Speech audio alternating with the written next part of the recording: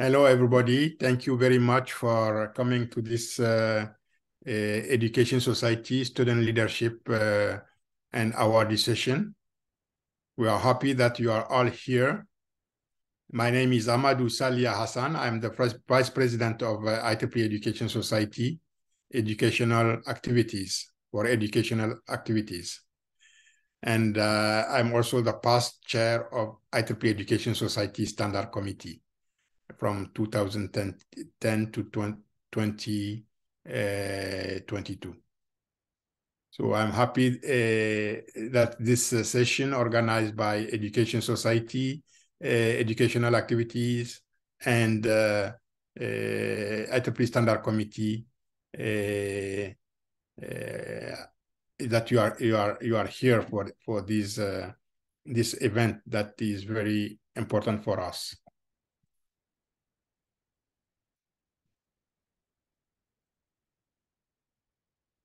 This session is made for Education Society Student Leadership and Awardee, and we are contributing to the Education Week of 2023.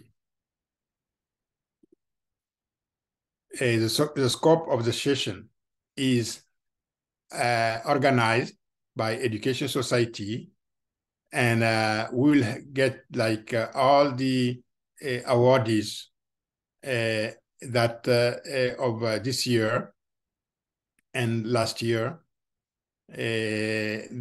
participating in our society's activities to showcase and also let us know their concern and also their expertise to contribute to our standard development, and also participating to our virtual graduate study consortium. I'll let you know later on what is virtual graduate studies consortium. To the other participants in this session, it is an opportunity for us to encourage emulation among students and networking with faculty members and industries. As you know, industries also are participating to our initiatives.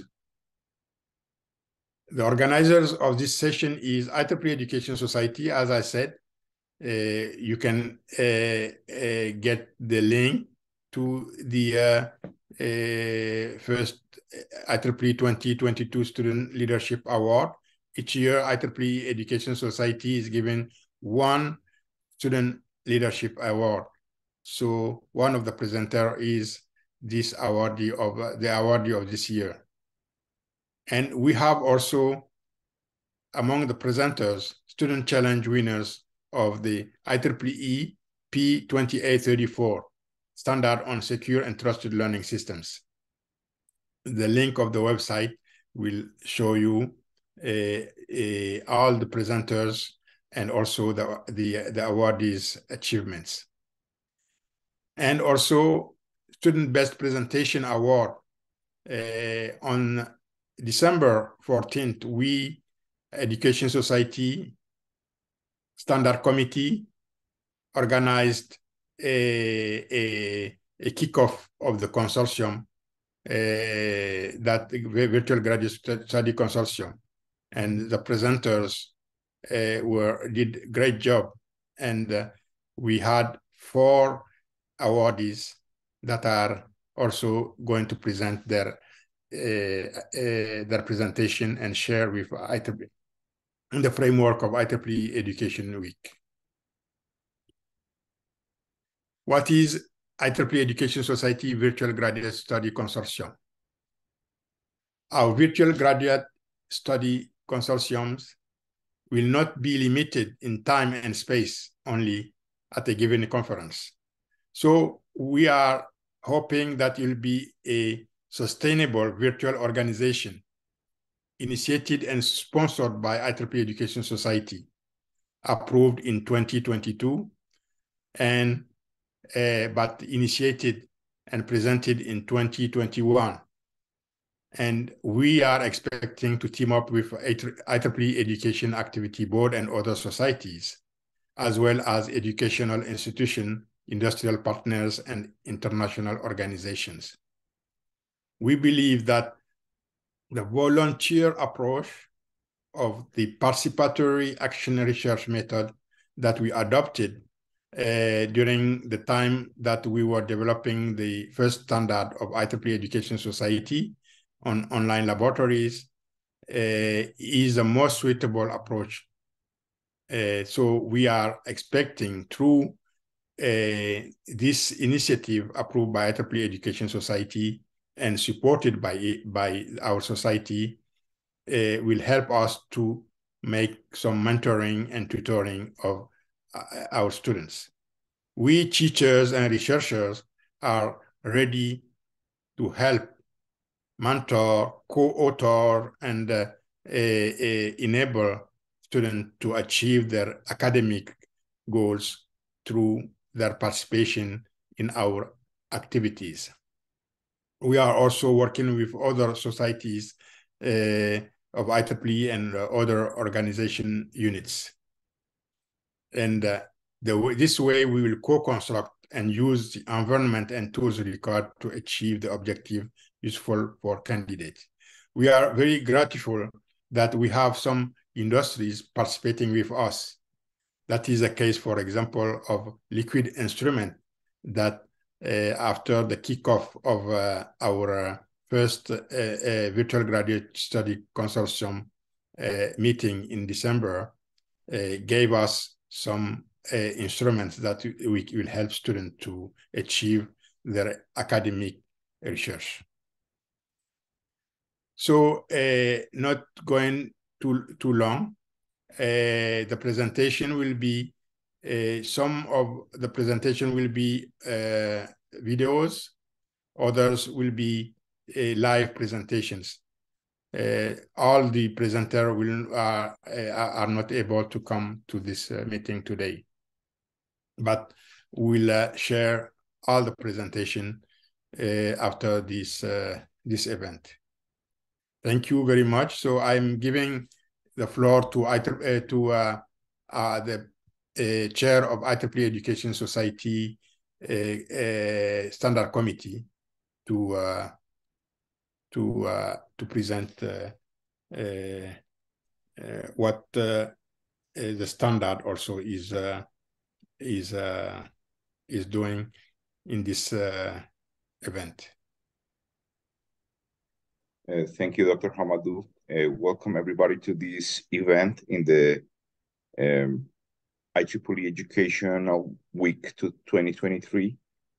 We are pleased to be here and have the opportunity to share with researchers, faculty members, and students.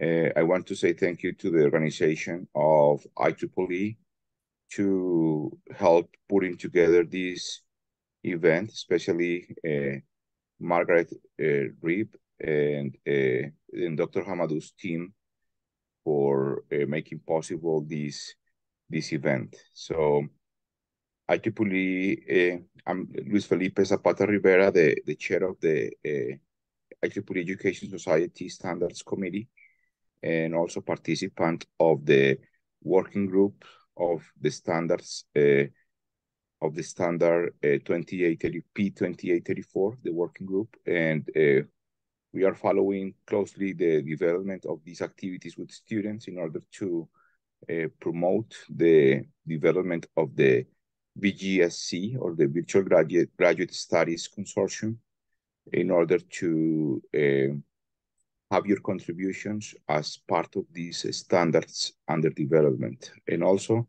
the future cycle of standardization of the standard IEEE 1876. So we're going to be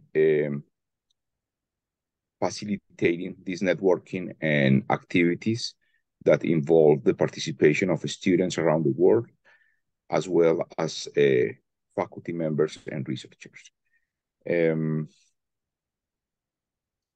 As Dr. Hamadou was saying, we're going to share with you all the materials, and we're glad to have you here connected from different locations in the world. this asynchronous and synchronous event that technology facilitates. So thank you so much, Dr. Hamadou. And if there is any other, there is no any other thing to say right now, we can proceed with student presentations and with the agenda of the day. Thank you so much. Thank you very much, Luis Felipe. So maybe you can take the floor of the presentation of the first presenter, the video link. Okay, so we're going to start the agenda with the presentation of Hari Prasad, that is the Federated Online Synchronous Facial Recognition and Authentication, FOSFRA. This is a pre-recorded presentation that is going to go first in the agenda. So, Dr. Hamadou, if you have I can share it. So let me just.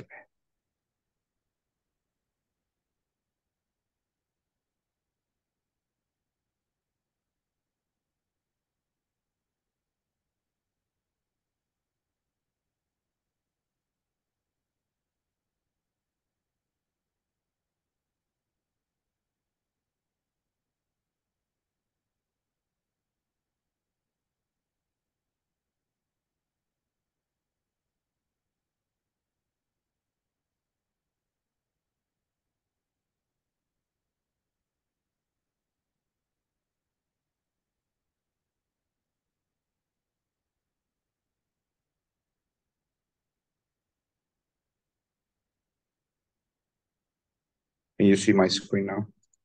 Yes. Yes.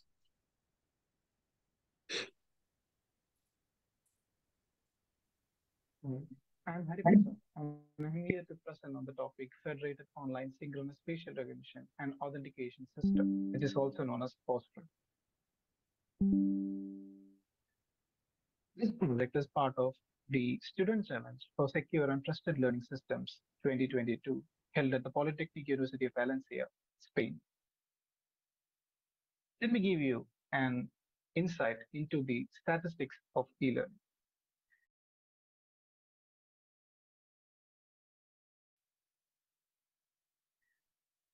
%50 of the learners shifted to e-learning in 2021.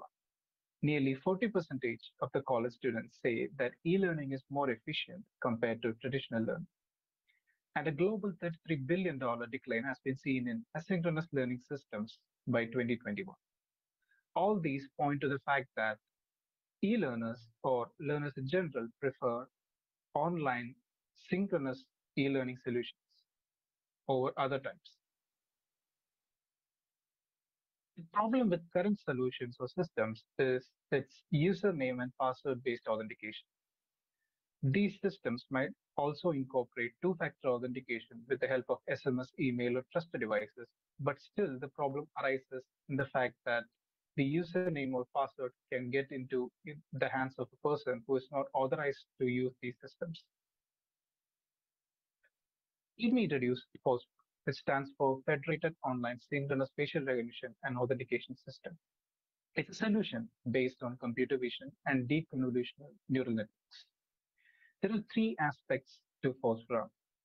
First, the authentication system. Second, the privacy of the data that is being used for the authentication. And then focus or attention analysis during the synchronous online session. So what does FOSFRA do? Well, FOSFRA performs authentication by a CNN-based facial recognition algorithm. It also ensures privacy of the data by means of a federated learning scheme. It also dynamically updates the model by means of an online learning process. It also analyzes the focus and attention of e-learners over a synchronous learning session. Facial image of each individual. The encoder part would output an 8x8 feature map, which is then compared with the reference feature maps that were generated during the training process using an SSIM-based comparison in order to perform the facial authentication. Another aspect of post-process system is the focus analysis. So focus analysis will give us an insight into the attention and the focus of an online learner during an online synchronous learning session by means of a graphical output. So here you can see that uh, during the session, when there is a shift in focus, you can see there is a dip in the attention or the focus graph, and this indicates that the person has shifted their focus or attention from the online session. So this entire system works with the help of eye detection, which is then used for gaze estimation, and the horizontal gaze and vertical gaze, along with the blink rate, is combined together to estimate the attention or the focus of a person during an online session.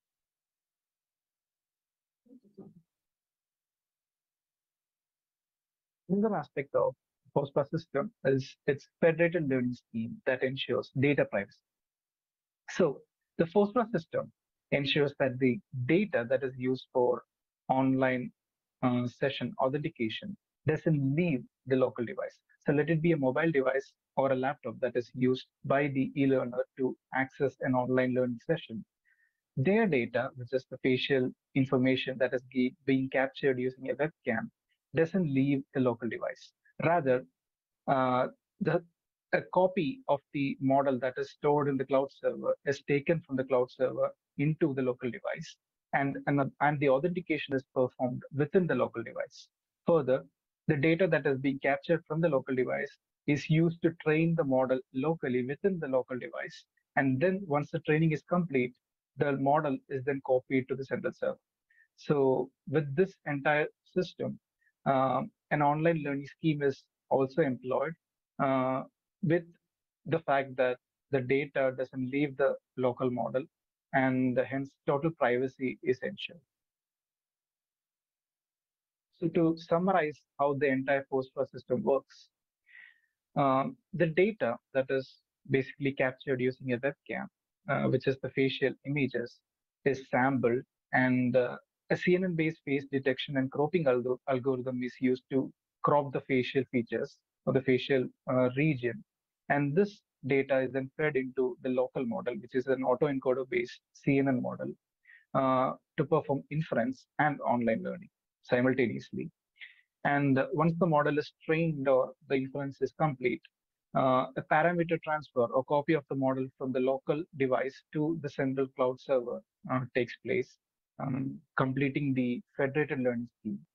And the facial features that is being extracted using the local model is then compared with the local feature map that is already available within the local device. And an SSIM-based comparison of the encoded feature map and the reference map is performed here to perform the authentication. And in parallel, once the authentication happens and the person is, able to access the online learning session, as the online session continues, the live data from the webcam is fed into an gaze estimation and blink detection algorithm, which further estimates the focus or the attention of the individual and results a focus graph, which can be later used by the organizer or the teacher that organizes the session to ensure or to estimate the focus of the students during that particular session. So why FOSPRA is better? Well, FOSPRA is superior to traditional learning system in terms of privacy of the user data, since it uses a federated online learning scheme, but the data itself doesn't leave the local device. It's also a robust authentication algorithm compared to a username or a password-based authentication system, since it uses facial recognition. It also incorporates continuous learning scheme so that the model accommodates to the various changes in the environment of the individual that uses the online learning session. It also performs focus and attention analysis to give additional information about the online learning session to the organizers so that they can do various other analysis on the entire learning session. The impact that FOSPRA system brings into um, the entire domain is that the algorithm or the system itself is a dynamic and a lightweight solution compared to existing solutions. It's a very simple approach, but it's much superior compared to the existing systems that uses a simple username or password-based authentication, or systems that also use facial recognition solutions. But still, the data, data privacy is compromised. So this is the entire roadmap of the project, and currently the project is in the stage of working on a federated learning scheme and fine-tuning the model so that it gets better in recognizing faces at different lighting conditions or different scenarios. Finally, the FOSTRA application and integration with existing systems is comparatively easy since it's available as an API, and it can be integrated to existing solutions such as Zoom or Google Meet with the help of the API. Also, this ensures that it provides a more secure and privacy-enhanced authentication system to existing solutions. So if you're interested in accessing the project files and trying it out, FOSTRA is available in the following GitHub link, and it is entirely made using Python, dlib, OpenCV, and TensorFlow. Thank you.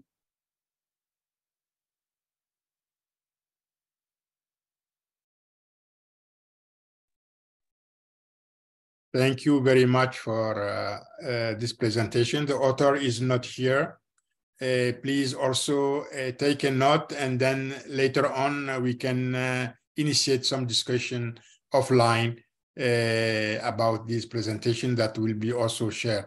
So what we are expecting is a continuous, sustainable discussions through the presentations.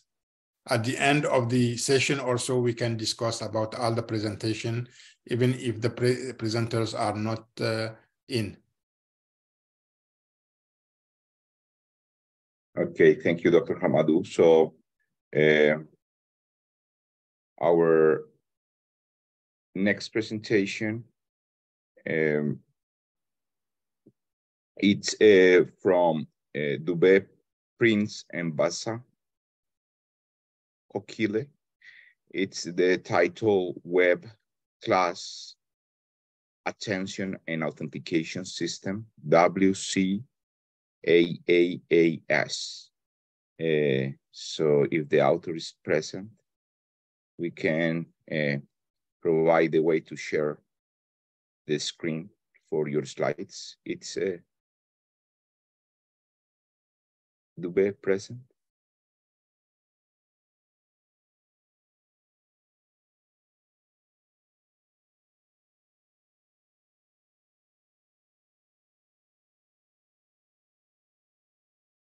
So we're going to continue with the next one, and we'll leave this for the end if the author comes to the session later. So we're going to proceed with Xavier Midhun Parvati Soba. It's Xavier connected?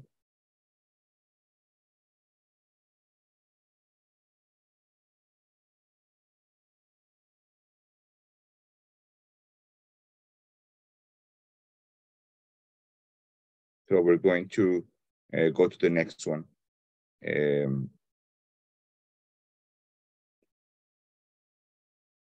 Xavier, we can present the video. So we're going to watch the offline asynchronous video sent by Xavier.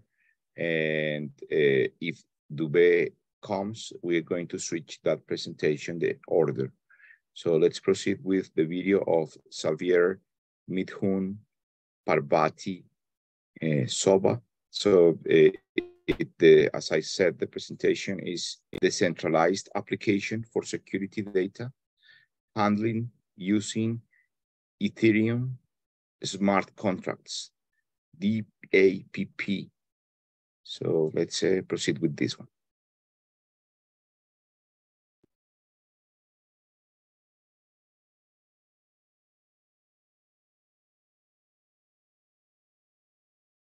Hello everyone. Today, we are excited to present to you a revolutionary concept that has the potential to change the way we think about learning management systems, LMS, in educational institutions.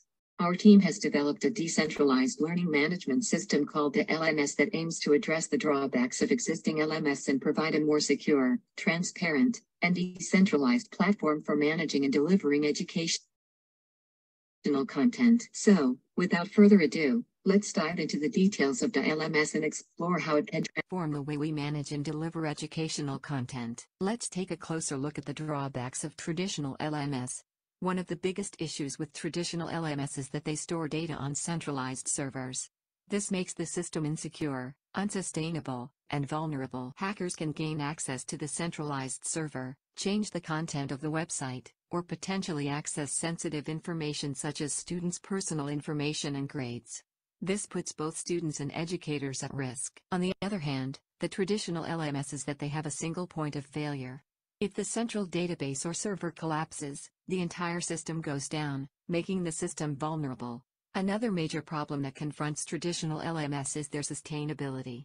With the content addressing feature of IPFS, we eliminate the need for constant requests to centralized servers for file location, resulting in faster file transfer and reduced energy consumption. Decentralized systems, like our decentralized LMS, offer a more secure, transparent, and sustainable platform for managing and delivering educational content.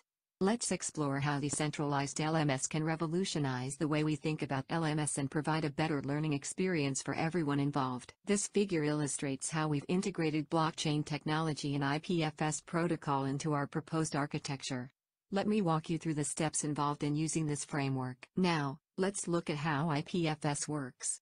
The IPFS protocol uses content addressing to identify each file in the system uniquely. This means that rather than asking where to find a particular file, the protocol answers what to find, based on a unique hash ID called the Content Identifier, CID. This acts like a fingerprint, ensuring each file is uniquely identified within the network. Into LMS, data uploaded by the user is stored in IPFS objects, which are like individual containers for each file. IPFS objects can store up to 256 kilobytes of data. If the data is larger than 256 kilobytes, it is divided into multiple IPFS objects, with each object linked to the next in a chain. Each IPFS object has two parts. The first part stores the actual data, while the second part stores the link to the next IPFS object in the chain. This allows for the storage of larger files by chaining multiple IPFS. Now, let's take a look at the framework of the LMS's blockchain-enabled IPFS message handling system. In this framework, blockchain technology is used as a communication ledger, which ensures secure and transparent data exchange between users. Each time a user uploads a file into the system, a unique hash ID is generated. This hash ID, along with a secret key, is used to encrypt the data. To share the encrypted data with another user, it is sent as a non-fungible token, NFT, message through the blockchain network. NFTs are unique digital assets that can represent ownership of various types of data, including encrypted data in the LMS system. By using blockchain technology, the LMS ensures that all data exchanges are secure and transparent. The use of NFTs allows users to share encrypted data without compromising the security of the system, as each NFT is unique and represents ownership of a specific piece of encrypted data. In conclusion, the LMS framework provides a decentralized alternative to traditional LMS that is more secure and sustainable and has the potential to revolutionize the way educational institutions manage and deliver educational content. The use of IPFS eliminates the need for centralized servers and reduces energy consumption, while smart contracts automate certain processes and ensure data integrity. However, challenges such as resistance to adoption by educational institutions and the need for further research into its impact on stakeholders remain. Future work for the LMS includes addressing these challenges and exploring new use cases in education. As the technology continues to evolve, we can expect to see more real-world implementations of the LMS and further research on its scalability and interoperability. We are excited to present the user interface for the LMS, which is the platform that utilizes Ethereum smart contracts and IPFS to create a decentralized learning management system. Users such as educators and students can access the LMS through wallets like MetaMask, which store their keys and enable them to interact with the platform. Another important feature is the messaging system, which allows educators and students to communicate with each other through non-fungible tokens, NFTs. In addition, the LMS provides a feature that allows teachers to create assignments and for students to submit their work through the platform. This makes it easy for teachers to grade and provide feedback, and for students to stay organized and on top of their coursework. File sharing among students is another feature of the LMS, which ensures easy collaboration and access to learning materials. Overall, the user interface of the LMS is designed to be user-friendly and intuitive, making it accessible for all users regardless of their technical expertise. We believe that our proposed system has the potential to revolutionize the way educational institutions operate, making it more accessible and beneficial for both students and educators. With the LMS, we believe we can improve the learning process and provide a better experience for all involved. Thank you for your attention. We hope you found our presentation on decentralized LMS informative. If you have any further questions or would like to discuss our idea further, please do not hesitate to contact us using the following information. Thank you again for your time, and we look forward to hearing from you soon. So this presentation was also awarded during the student challenge of the P2834 standard development on secure and trusted learning system. So you have the contact information of the presenters, and also, as I said, we will keep on sustainable discussions among us. So thank you very much for listening. Yes, so the information is contained at the last part of the video. Also in the agenda, you have the name of the authors, Xavier and Parvati, and they are not connected right now, but they can answer questions later on. So we're going to double check if the previous presentation author is connected or not. So it's Dubé connected. If not, we proceed with our next presentation. So we have the author of the next presentation of the agenda, Gunasekara and Chandipa is connected. Yes, they made a special request. Yes. They will be okay. both. So you have said that you want to share the screen to present, and so one of you is going to be sharing, and the other one is going to be talking. Is right? Yes, exactly. So let's proceed. So what's your name is? Sandeep, I will be sharing. Okay. So go ahead and share the presentation.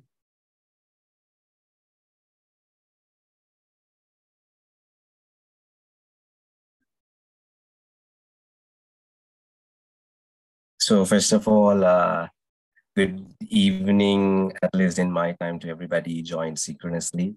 And hi, we are the team Converter that will be presenting the following presentation. Our team members include myself, Sachit, and Chandeepa, who is presenting at the moment, and Chanuka, who is also in the meeting as well.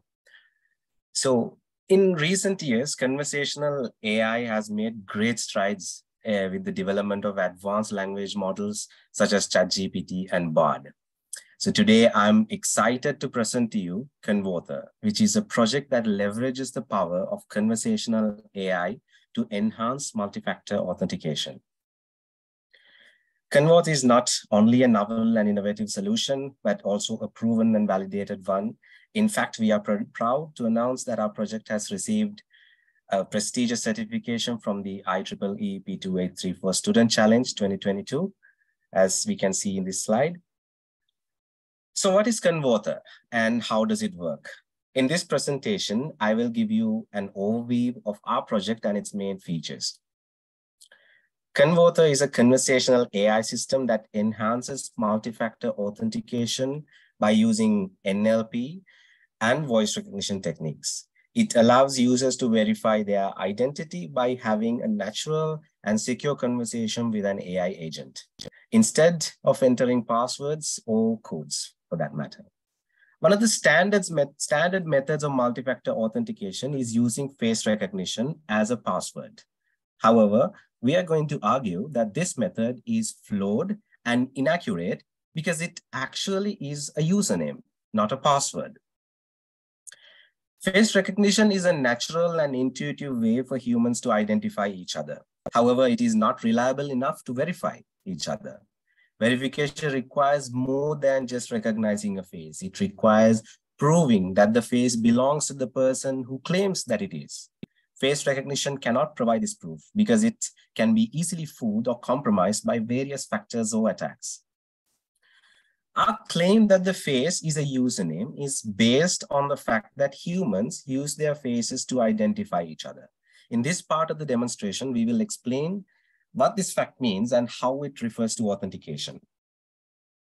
Since we have already built up a case against face recognition, let's ask ourselves a simple question. Does our face represent a username? In other words, does our face uniquely identify us? Or does it also verify us? Let's explore this question and see what answer we can grasp at. Imagine that you have a friend named John. You can recognize John by his face. He has some distinctive features that make him different from the other people. For example, he has blue eyes, a long nose, a scar on his cheek. His face is his username because it identifies him as John. However, it simply cannot be his password because it does not verify that he is John. Anyone who looks like John or has access to his face can pretend to be him or fool you. For example, someone could wear a mask or use a deepfake video to mimic John's face. His face is not secure or reliable enough to prove that he is John. But how can we use face recognition to enhance security and convenience since it has been used for a very long time? This is where Converter comes in. Converter is a novel system that combines face recognition with conversational cues to authenticate users. We will look at the impact that Converter can have on the field of biometric authentication. Converter not only has a positive impact on the field of biometric authentication, but also on the user experience. Converter offers convenience and ease for both authentication as well as authorization. So authentication is simply the process of verifying the identity of a user, while authorization is providing or granting access to resources for authenticated users. Converter utilizes multi-factor authentication, which is a method of verifying the user's identity by requiring 2 or more pieces of evidence. For demonstration, we will only be using SMS OTP as a factor of authentication, but Converter has the capability of integrating more than these factors when implemented as a release.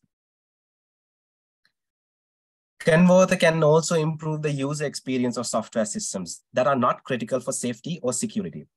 These are systems that users can use for various purposes, such as entertainment, education, communication, or productivity.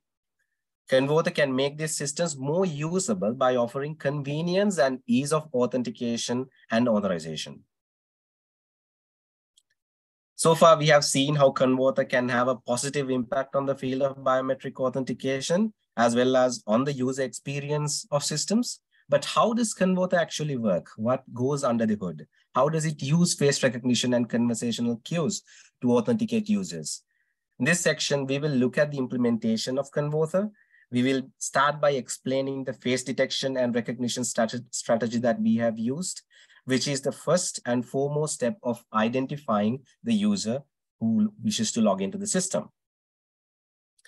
We have approached 3 face recognition methods: eigenfaces, Fisher faces, and LBPH. These methods use different techniques to recognize faces from images and videos. We have tested these methods on various datasets and scenarios to evaluate their performance and their limitations as well. Let's take a closer look at 2 of them. the eigenfaces and Fisher phases. They are based on the idea of linearly projecting images into a lower dimensional space. However, this idea also has a practical problem involved in terms of accuracy and the robustness of face recognition. It is how can we determine the threshold value that we can use for identifying or distinguishing faces from each other. So we thought of moving on to another framework that uses deep learning to achieve higher accuracies and also solve the practical problem involved that I mentioned earlier.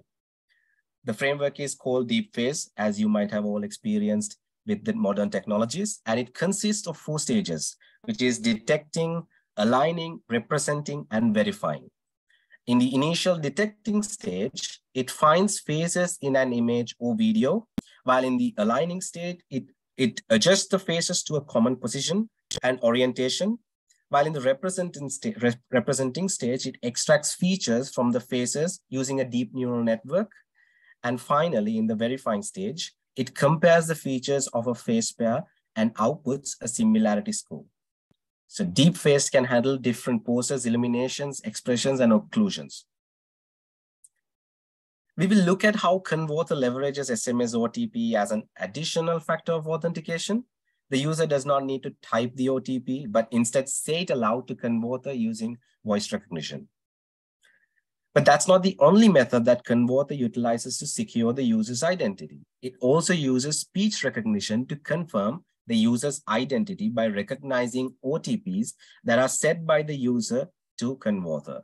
In this segment, we will investigate how speech recognition functions and how Converter integrates it to optimize the authentication process. We initially experimented with the LSTM models, but it had low accuracy for our task. Therefore, we switched to the CNN model, which uses spectrograms of audio data as input, which in turn gave us better results with higher accuracy. Taking a closer look at the CNN's architecture and its performance, as you can see on the screen, the image on the left side describes the model's architecture in terms of its layers and parameters. It was roughly 2 billion parameters that we had to involve with its architecture, while the image on the right portion of the screen describes about the training and validation process, which specifically shows about how the accuracy has increased over time. Well, this concludes the implementation specification on the speech recognition module on the using the CNN. And as part of the final implementation, we would like to speak about the conversational AI that integrates all of these separate modules into one seamless flow and how we can enhance the user experience. Conversational AI is simply the technology that enables machines to interact with humans using natural language processing. It can power various applications such as chatbots, voice assistants, and smart speakers. Chatbots are programs that simulate human conversation using text or voice. Modern chatbots use advanced AI techniques as ChatGPT, Bard to understand the user's intent and generate natural responses.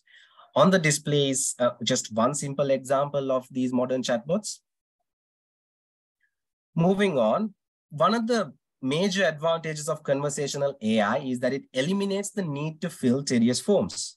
Instead of asking the user to enter their information in a fixed format, the chatbot can simply ask them natural questions and collect their responses in a conversational way.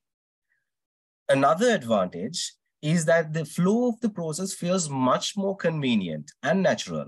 It can also handle multiple requests and switch between different topics seamlessly. This makes the user feel more engaged and satisfied with the service. Third, and finally, one of the major advantages that conversational AIs bring into the table is that there are no typos involved. Unlike typing, speaking or listening does not require spelling or grammar skills. The chatbot can understand the user's speech or text input regardless of any errors or variations. In the following slides, we have also prepared a few videos regarding how a ChatGPT conversation flows, but we are just going to skip through them because we are completely comfortable with ChatGPT nowadays. It's a huge hype, but we are happy to show the video just after the presentation if anybody is interested in it. When it comes to building a conversational AI, the obvious choice for a model is a large language model, or LLM. These models can generate natural and fluent text based on given input or context. We initially proposed the use of GPT-2 in our initial plan. However, since then, a new and more powerful model has been released, the GPT-3. But GPT-4 for that matter, which released very, very recently. But for our purposes, our convenient usage, GPT-3 would be fine. This model has many advantages over GPT-2 and other alternatives, such as higher accuracy, better diversity, and longer coherence. The process consists of 3 steps. First, the user converses with the chatbot to log in into the system. Second, the chatbot extracts the user information and authenticates it with the system. Thirdly, the chatbot converses with the user to extract information throughout the process. There are facial recognition, speech recognition, SMS, OTP verification, and user authentication. These processes work subsequently and seamlessly to ensure that the user is who they claim to be and to provide a secure and personalized conversational experience.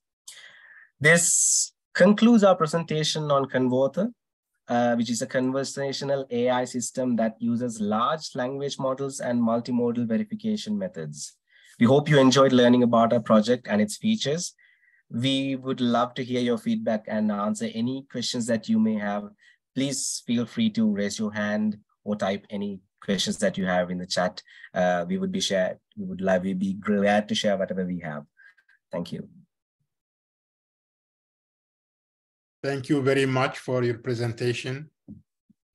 So you have the floor to ask questions since we have live presentation and interesting presentation that is also in the new trend of challenges with the venue of ChatGPT.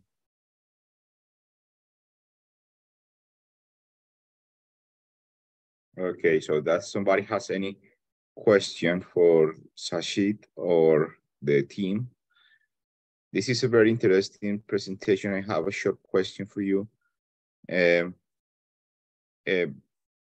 are you managing if people try to use pre-recorded voice combined with pre-recorded video of a person to try to fake how the system behaves when receives those inputs? This is one of the major concerns when it comes to speech recognition and voice recognition, is that people try to actually have maybe an image or pre-recorded, as you mentioned, and try to, fool the system.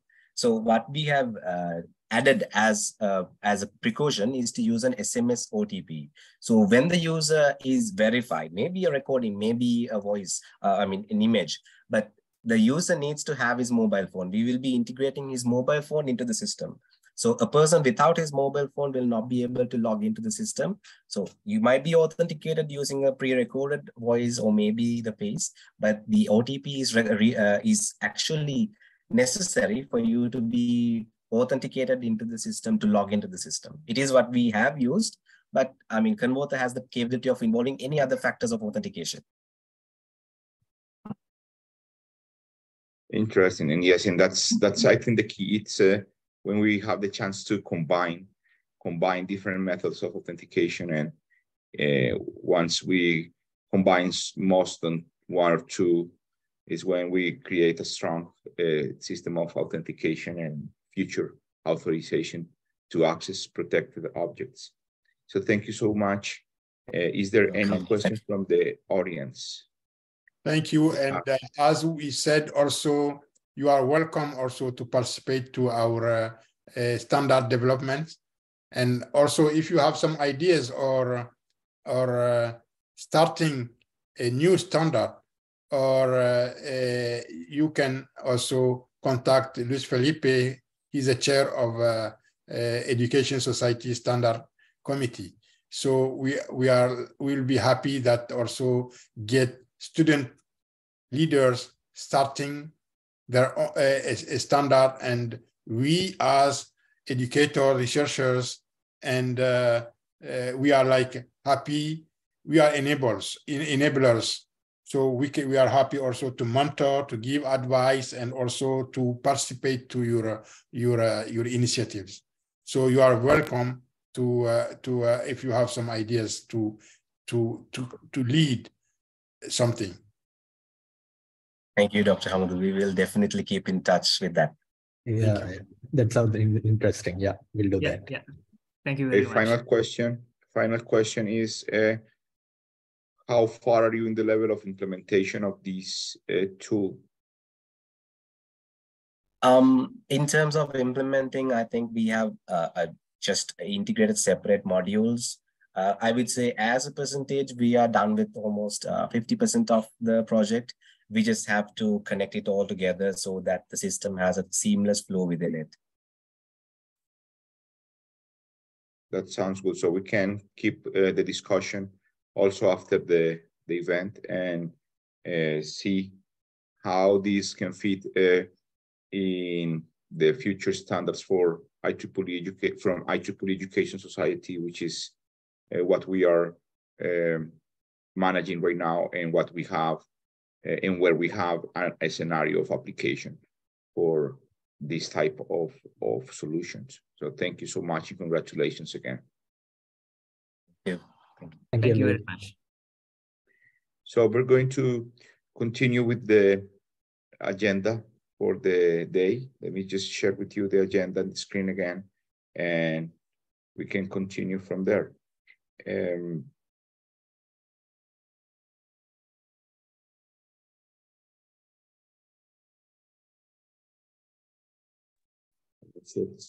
Ayusha Shah, it is a video link and slides. Are you here? Are you presenting, or you prefer the video?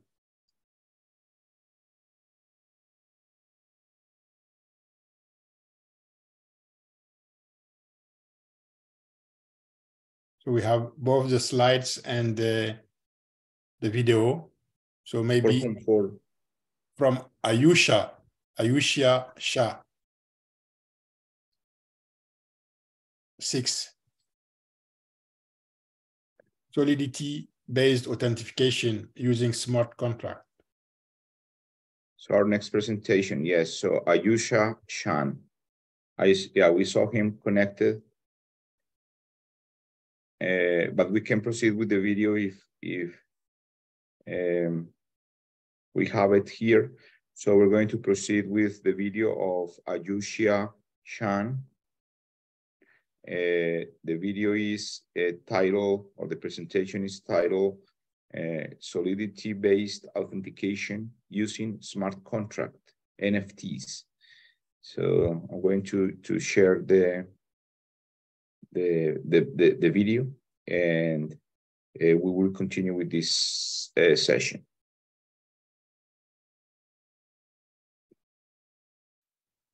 Hello, I'm Aisha Shah, and today I'll be presenting on solidity-based authentication using smart contract NFT.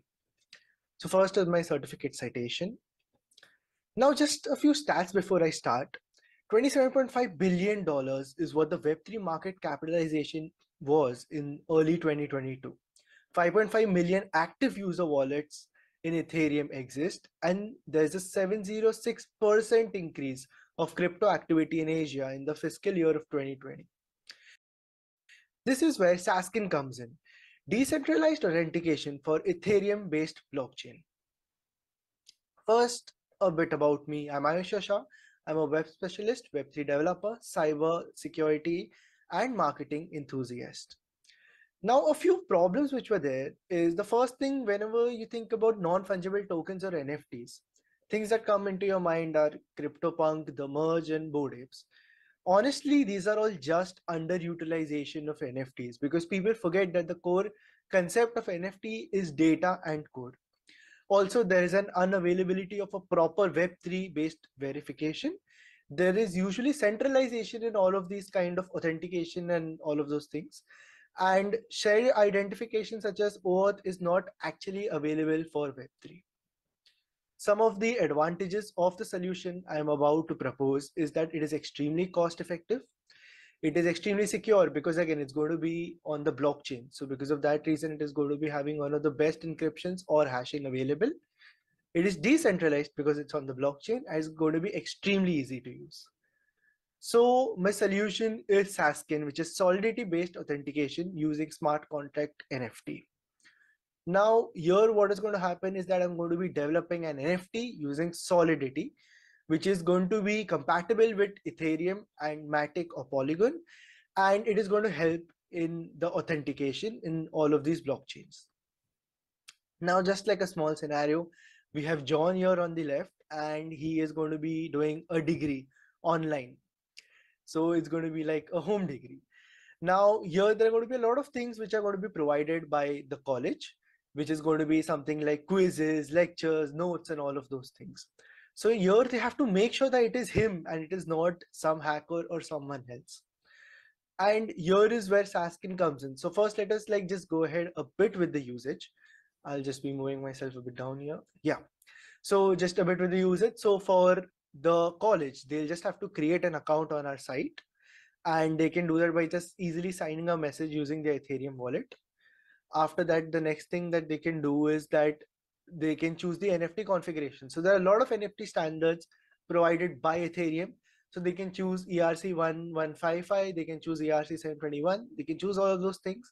They can choose the image they want to display, some of the functions and the metadata, whatever is necessary. Next, after that, they're going to be choosing the authentication method. So the user will have some way that they can authenticate using this NFT. It can be probably using a facial recognition, it can be using a fingerprint or anything as such.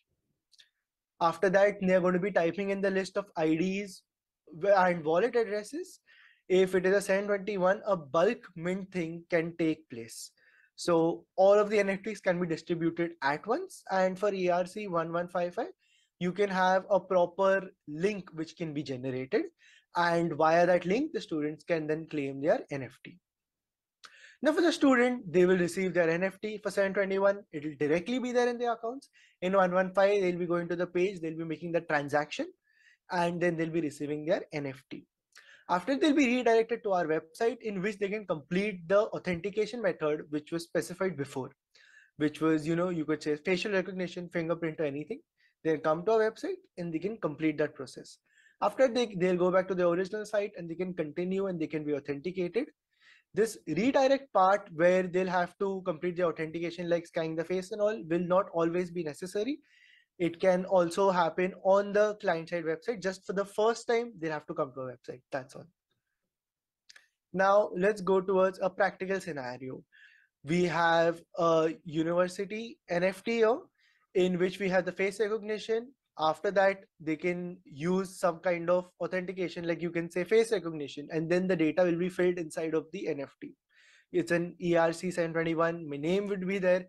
The image what I want to display will be there, and the URL for all of the metadata will be there. Function here, AES256, is basically the encryption algorithm which I'll be using. So what will happen is that on the web, this NFT can be there, which can later also be signed with the wallet along with the face recognition. And this way the user can easily be authenticated. There are two universities, they can also make a deal together and they can use a single NFT because again, it's on the blockchain, data is available to everyone. If they just share a few keys, everything will be possible. Now let's move more towards the reality. The technologies which will be used here will be Python, Web3.js and Web3.py, which can be used for the communication of the system with the blockchain. You'll be having MetaMask also, which will be there on the client side, and you'll be having AES and SHA, which can be AES256 and SHA256, which will be used for encryption and hashing respectively. Down here on the bottom, I have a screenshot of OpenZeppelin, via which you can easily make contracts, and then later you can export them to Remix to edit them easily. Here on the top right, I also have one of the Python packages, which is the face recognition package. Here, if you could just see, you give it an input and then it will give you a kind of an output. It can also be used to match two faces which we have. Now the phases of how this project can be developed and deployed. First, we'll be having the research part. which is done. Then after it, we'll be having the web part, in which we'll be programming the whole web interface. Then you have the NFT, in which you properly program the NFT so that it is compatible with the system I just spoke about. Then you have the authentication methods, which you can use that Python package for the face recognition and various other packages to put a proper authentication in place along with the NFT. And finally, the deployment stage. The impact of this is going to be great because it's going to provide billions of Web3 users with a secure and decentralized way for fast authentication. Thank you.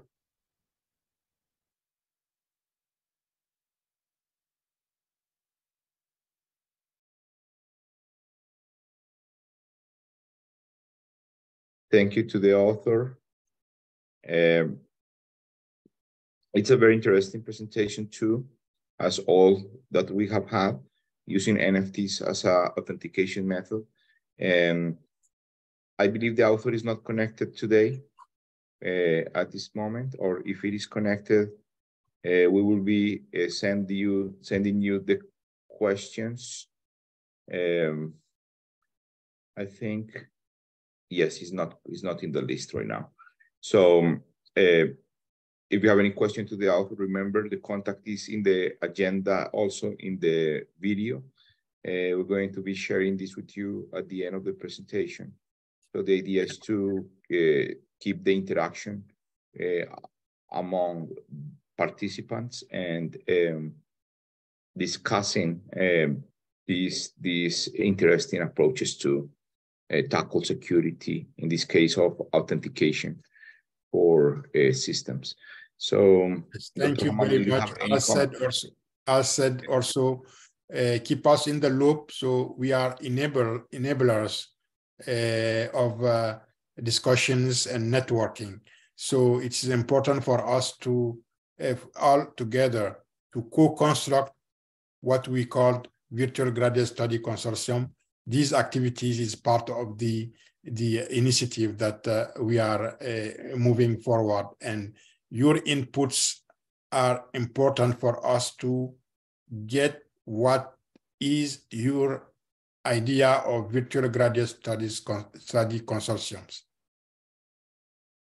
Correct. Thank you, Dr. Hamadou. So this is a very good contribution. So the smart contracts and the authentication for supporting to support authentication system in systems. It's a really interesting idea. I will be looking forward to see how the performance is, how the power of NFTs or the security on the uniquely identifiable devices can be, these tokens can be used as authentication methods. So next is going to be Ahmed Furkan, that is connected in the list of participants, that is going to be presenting brain frequency-based evolutionary encryption method for IoT devices. So Ahmed is connected right now, so we're going to give the floor to Ahmed to continue to do his presentation. Ahmed, are you? Thank you so much, sir. Can I share my screen right now? Probably. Yes. All right. Okay. Are you able to see my screen? Correct. All right, sir. First of all, as you said, my presentation topic is the brain frequency-based evolutionary encryption methods for the IoT devices. And I am really glad to getting that rewards from you. Thank you so much again. And first of all, I want to start with the aim of the proposal system. Actually, we are trying to encrypt any data with using the brain signals.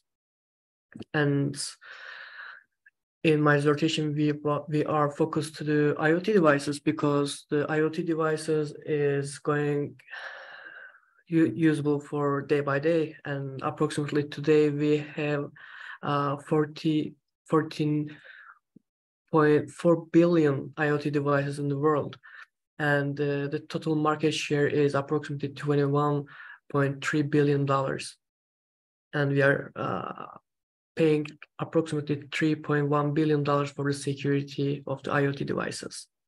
And basically an IoT device is usable for everywhere. For example, if you have a smart home system, when you wake up, your coffee maker will prepare your coffee, and your window going to be transparent, or your air conditioner can understand your body temperature, and then it can start automatically. And IoT devices are using the sensors for doing those jobs.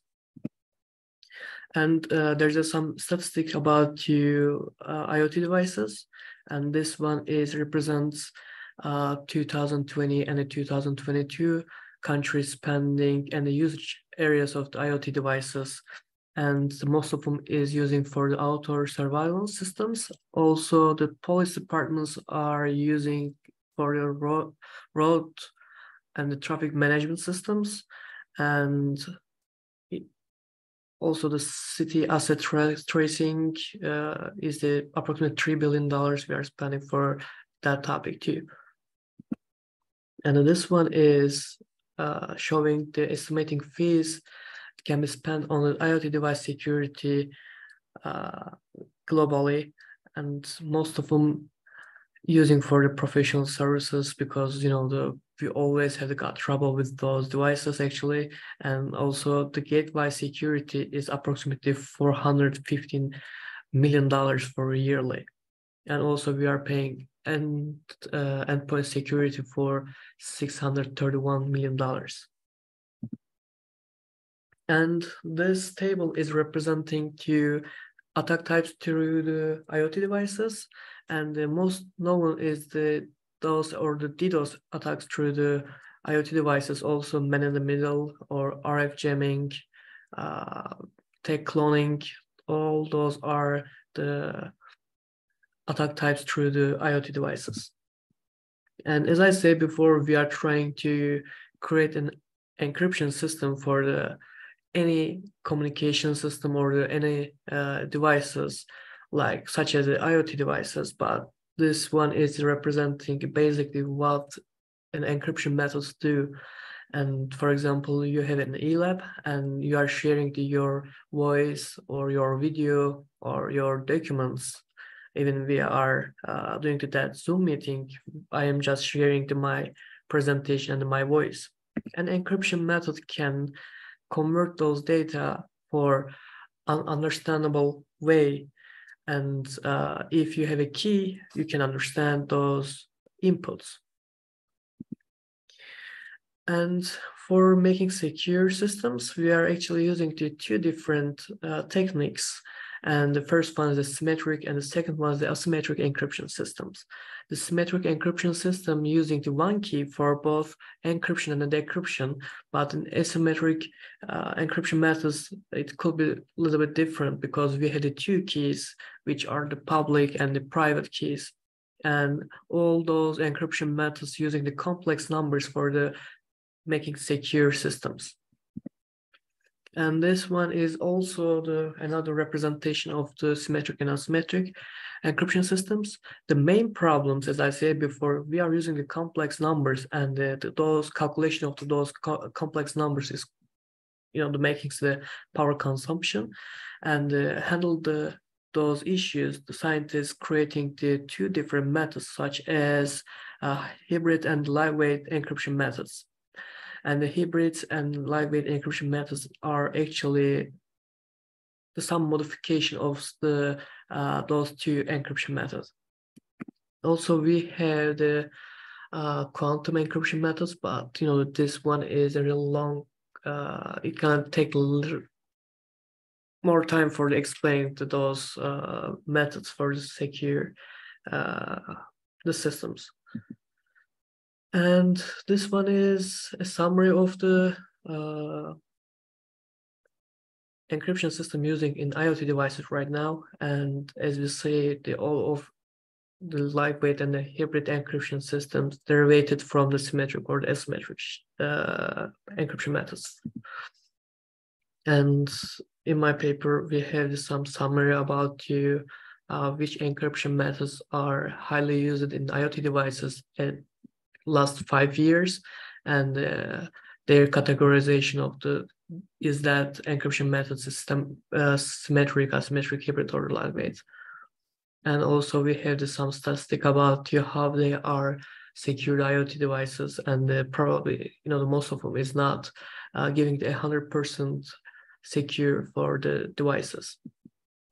And the main problem is, if you are creating a secure system, you have to pay more cost, and if you are trying to a less costly system, you have to skip the security or efficiency about your encryption methods, and this is the main problem for the all secure systems right now.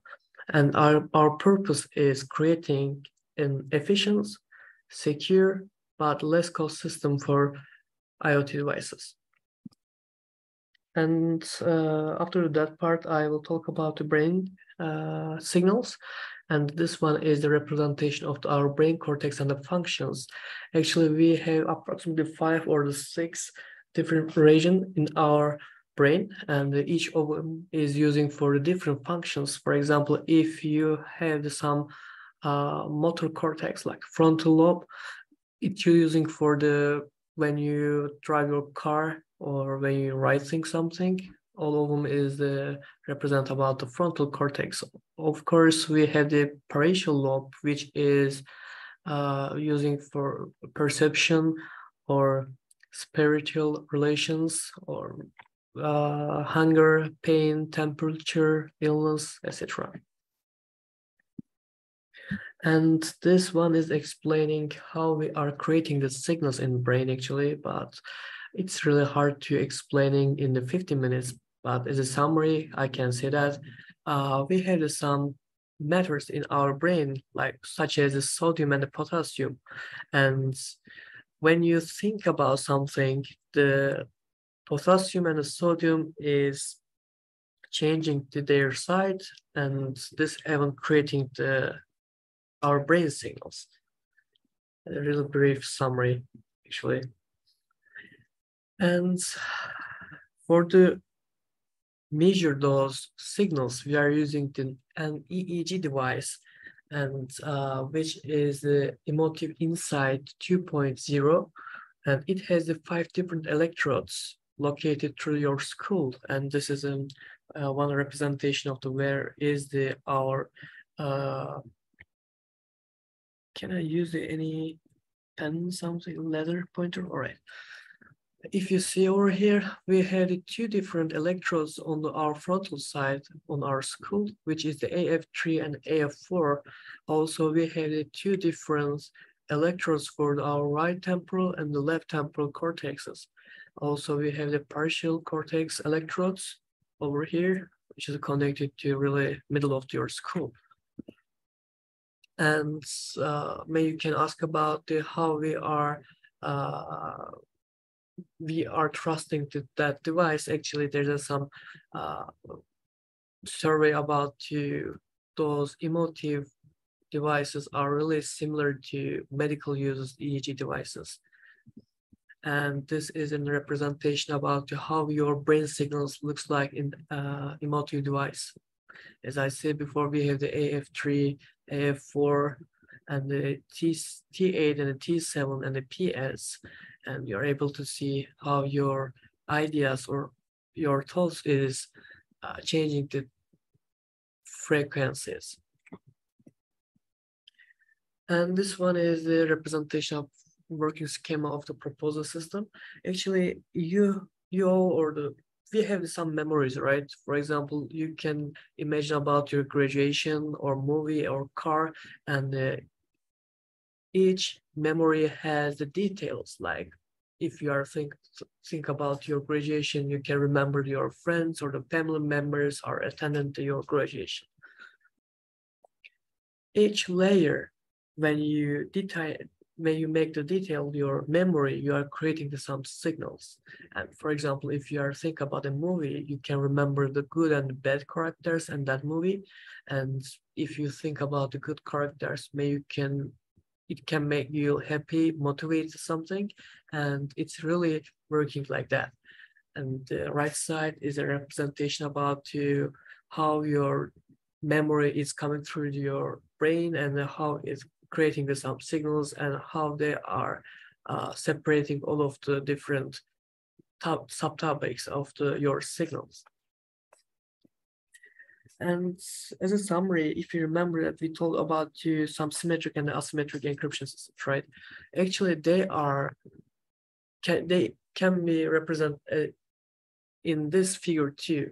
For example, you have a door latch and you have the one only key, and this key is using for the unlock or the lock to your doors. Those images are representing about our experiments. We have the 4 different images which are selected by me, and the common feature of those images, we have some drawers for each image, and we're gonna use that specification of those images in our experimental design. In our experiment, this one is a representation about how our experiment looks like. Actually, we have assume that we had just only 2 subjects. All right. For the first subject, we are showing our first image, which is this one, for 15 seconds. And 10 seconds is only the blank screen, and we are using that blank screen for the eliminating the artifact, but it's not matter right now. We are just showing the first picture to our first subject for 60 seconds, and we are recording all of the EEG signals of our subjects. At the second step, we are showing the second picture and then third picture. But before the fourth picture, we are telling that you have an imaginary wallet, and please try to hide that wallet in the image. For example, as I said before, the fourth image is a key, right?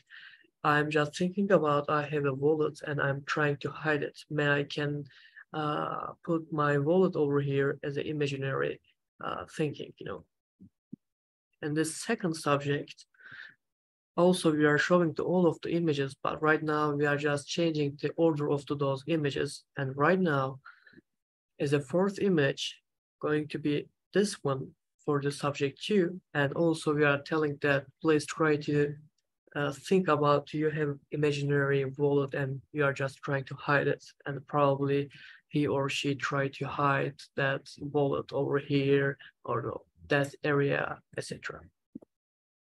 Actually, at this step, we are creating the door latch for each subject. If you remember that image, it was a classical encryption method, which is using only one key for the locking and unlocking the doors.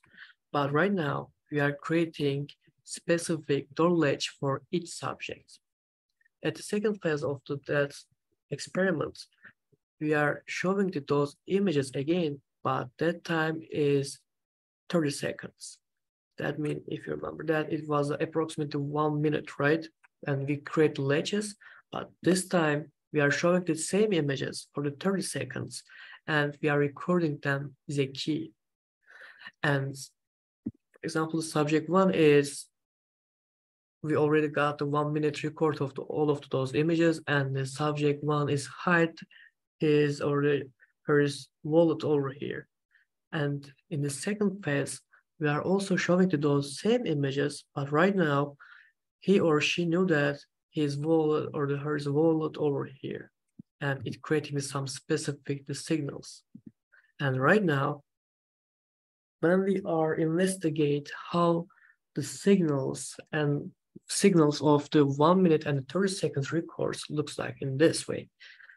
As you see over here, even we have the less recording for the 30 seconds, but density is higher than the 1 minute records. But this specifications is only for the key images, whereas the key and the latch is match. For example, D and D match, your density is higher than the others. And for example, for the subject 007, selecting the picture C, which is the 1 minute and 30 seconds is the same image, density is higher. But if we change the 1 minute C image and 30 seconds to D image, we are able to see that all of the 1 minute density is higher than another's. Also, this one is in representation about how our brain signals looks like in the electrode based. It's just creating some grouping or clustering over here, right?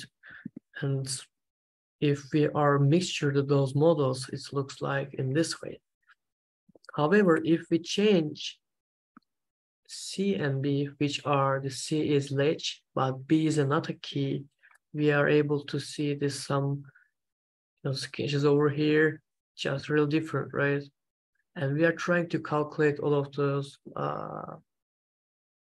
changing in the signals.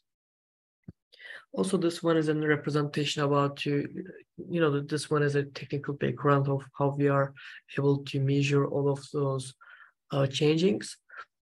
For example, we had two subjects, and the first subject select to image C, and we are combining all of the 30 seconds images, and also we are combining to another subjects files. Also, we have some combination of our electrodes, and we are just separating out to our records through the combination of the electrodes, and we are sending through the Gaussian mixture models, and then we are just creating some clusters, and the clusters giving to some results like that, and we are just filtering them, and then finding to which channel combination is giving the match, where is the key and the ledge are matching. But as I said before, this is a technical background, and it really gonna take to explain to all of the steps. But if we are, all right, is it possible to running this one? Let I try to, yes. If we are using the same ledge and the matched key, we are able to find where is the key, where is the nuts. And this one is a representation about our experiment, which is using the YOLO version 5. And as you see over here, when a subject think about his memory, which is selected by as a door ledge, we are able to find which memory is selecting at those steps, and it's giving to you some results as those signals looks like as a key or not. And this one is the part of the why we are calling them evolutionary method. Actually, when you try to open your gates in the first time with your brain signals, it's just creating some connection between your neurons, and the second step will create another neurons. It's going to be so on. That means the first time your password is for the 64 bits, but after the maybe 10 or the 20 steps, it's going to be like 2048 bits, etc. There is no 5. We are just calling the evolutionary method. And if it can be asked about why you select the brain signals, because they are unique for each person. And if we are compared with another biological encryption methods like the fingerprint and the face recognition, and we know that the face recognition is a partial unique because if you have the twin, that means you have the same face actually, and the brain signals are not imitable, because you can use another bypass methods for the emit any fingerprints, or we know some deep fake applications are able to creating the face recognition system. Also, the brain signals are numerical data, but your fingerprints or the face recognition are processed data. And also the brain signals are dynamic, not static. That means the brain signals are changing every seconds, but your fingerprints or your face are static. There's no any changing, the measure changing actually if you are not getting any surgery, etc. Also, in the brain signals, we are getting multiple inputs.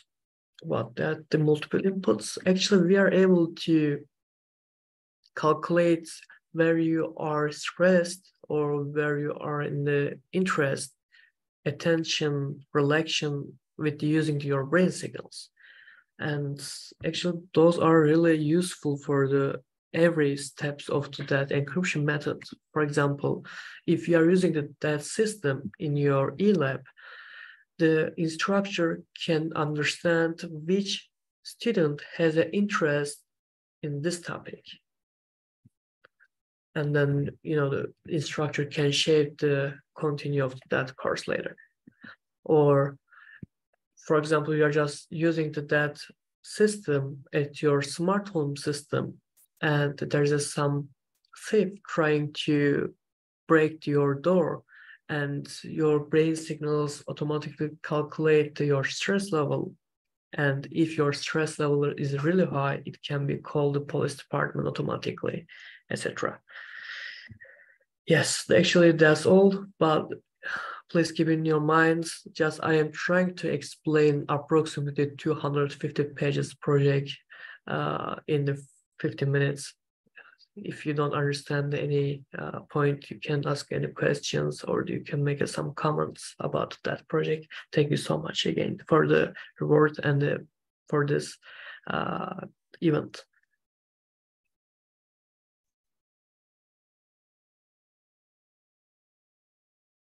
Thank you very much, Ahmed, for your presentation with many challenging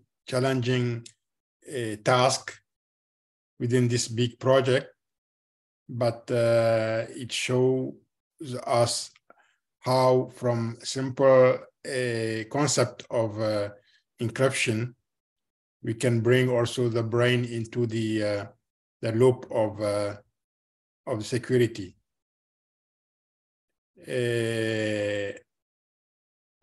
Luis Felipe also asked about you. If you have questions, you can also drop them in the chat window, and also you have Ahmed contact, so that that will be helpful to create a kind of dynamic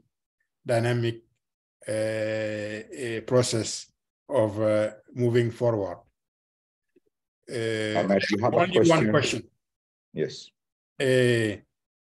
But it is very challenging how the health of the of someone can affect this issue of bringing the health, like bringing security and health signal for security.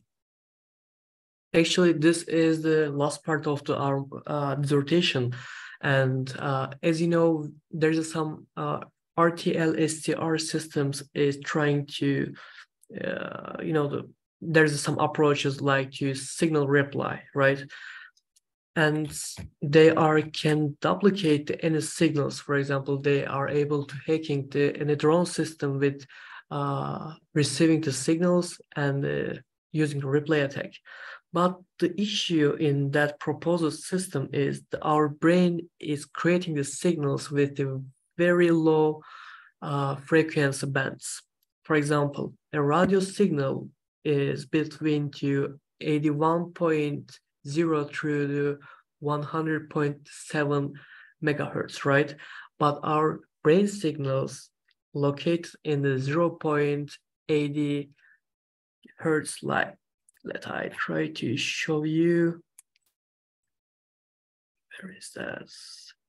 All right, those are our brain signals are located in, and actually, for example, your theta waves are in the 4 and 8 hertz frequency range, or our highest frequency range is 30, which is probably theta, and this is really hard to duplicate those signals and sending back through our IoT device. And, you know, our brain is creating 128 different values for 1 second. That means it should be 128 different RTL STR system should be locating for those attack scenarios. Yes, sir. Okay, thank you very much. I will not continue because we need to move forward, but very interesting. And you don't have to answer, but you talk about electrodes. That means also we should get some devices that are like seamless, like watches or something that can get us or hot or something that will get us like seamless information about the brain signal instead of getting like real electrodes to get the information. But this is interesting work you are doing. Thank you very much. Thank you so much, sir. Just 1 secondly, can you two images generate the same signal? Actually, as I said before, we are using some combinations for the subject, and it's not possible to creating the same signals for the same images with the different subject. Okay, thank you so much again, and bye-bye.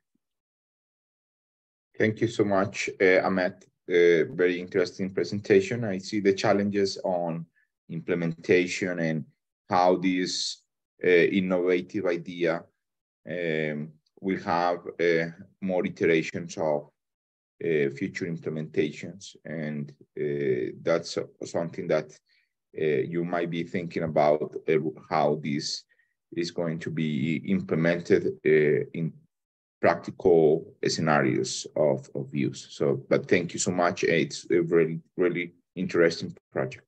So I'm going to proceed with the next person in the agenda, next participant. So we are on schedule. It's Jose Baca Bustillo, design and implementation of a online laboratory composer tool. This work was also participating in the December event for the VGSC. So Jose Baca, if you have your presentation ready, please go ahead. Yes, I have it ready. I'm going to share my screen now. Are you able to maybe increase the volume of your microphone a little bit? Is this better? Okay.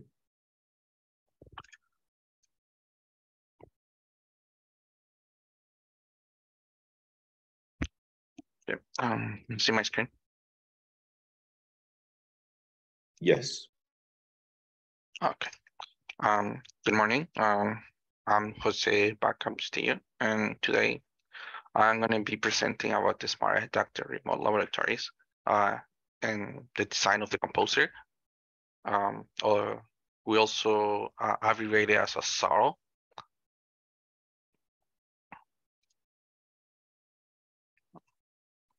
So I had the chance to participate on the kickoff workshop on December, and I'm grateful to do that. I've been becoming better at presenting.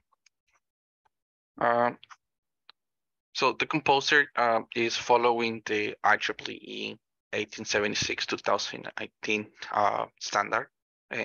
This is a standard that defines the guidelines for the design, development, and deployment and management of the smart learning objects. It focuses on interoperability, accessibility, and usability with a common data model and communication protocols. It also includes the guidelines for architecture and the design principles, such as the metadata schema, the lifecycle management, deployment, and integration, accessibility, the usability, the security, and the privacy that aims to promote the development of high quality smart learning objects that can be shared and reused. It can also be integrated into various online learning environments It provides a framework for creating and using smart learning objects that can enhance the learning experience for students. The standard provides information that offers the first level standard for any online laboratories as a service, or known as LAS.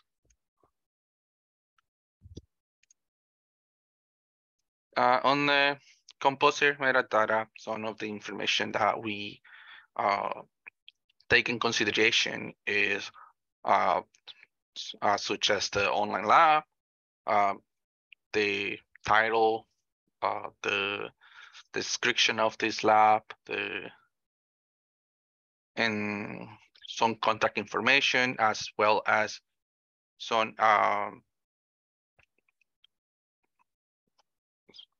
other applications that this laboratory can have, or resources that it can provide. We can also list up the application program interface.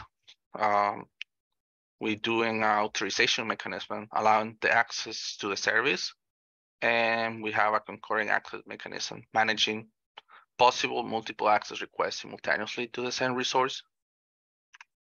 And these are some of the tables that the IEEE standard provides, and we are currently on the use of when developing the composer. And most of the fields that we encounter, and they are more general to it, is the title, like I was saying, as a description. We want to know the terms of the service. We want to have a contact information in case of a faulty online lab. We want to know the license of this lab.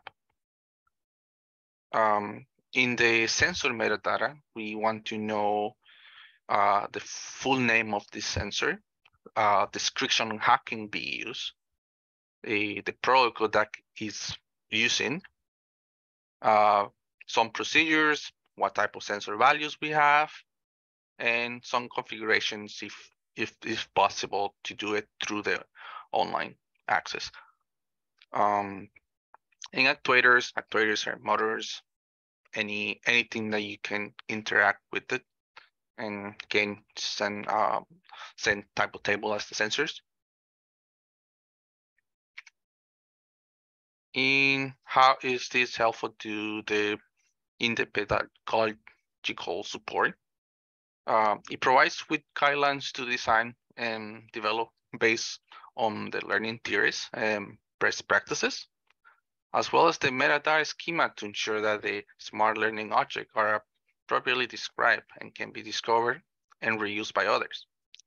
In accessibility and usability, the standard ensures that the smart learning objects are usable by all the students regardless of their abilities. Additionally, it provides the guidelines for security and privacy to ensure that smart learning objects are safe and secure for students to use.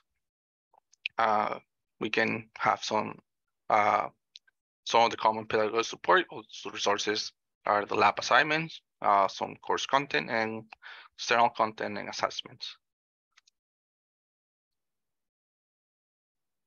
The composer, we have two types of composers. One of the composer is the experiment composer. These will access to the station and will create a new experiment.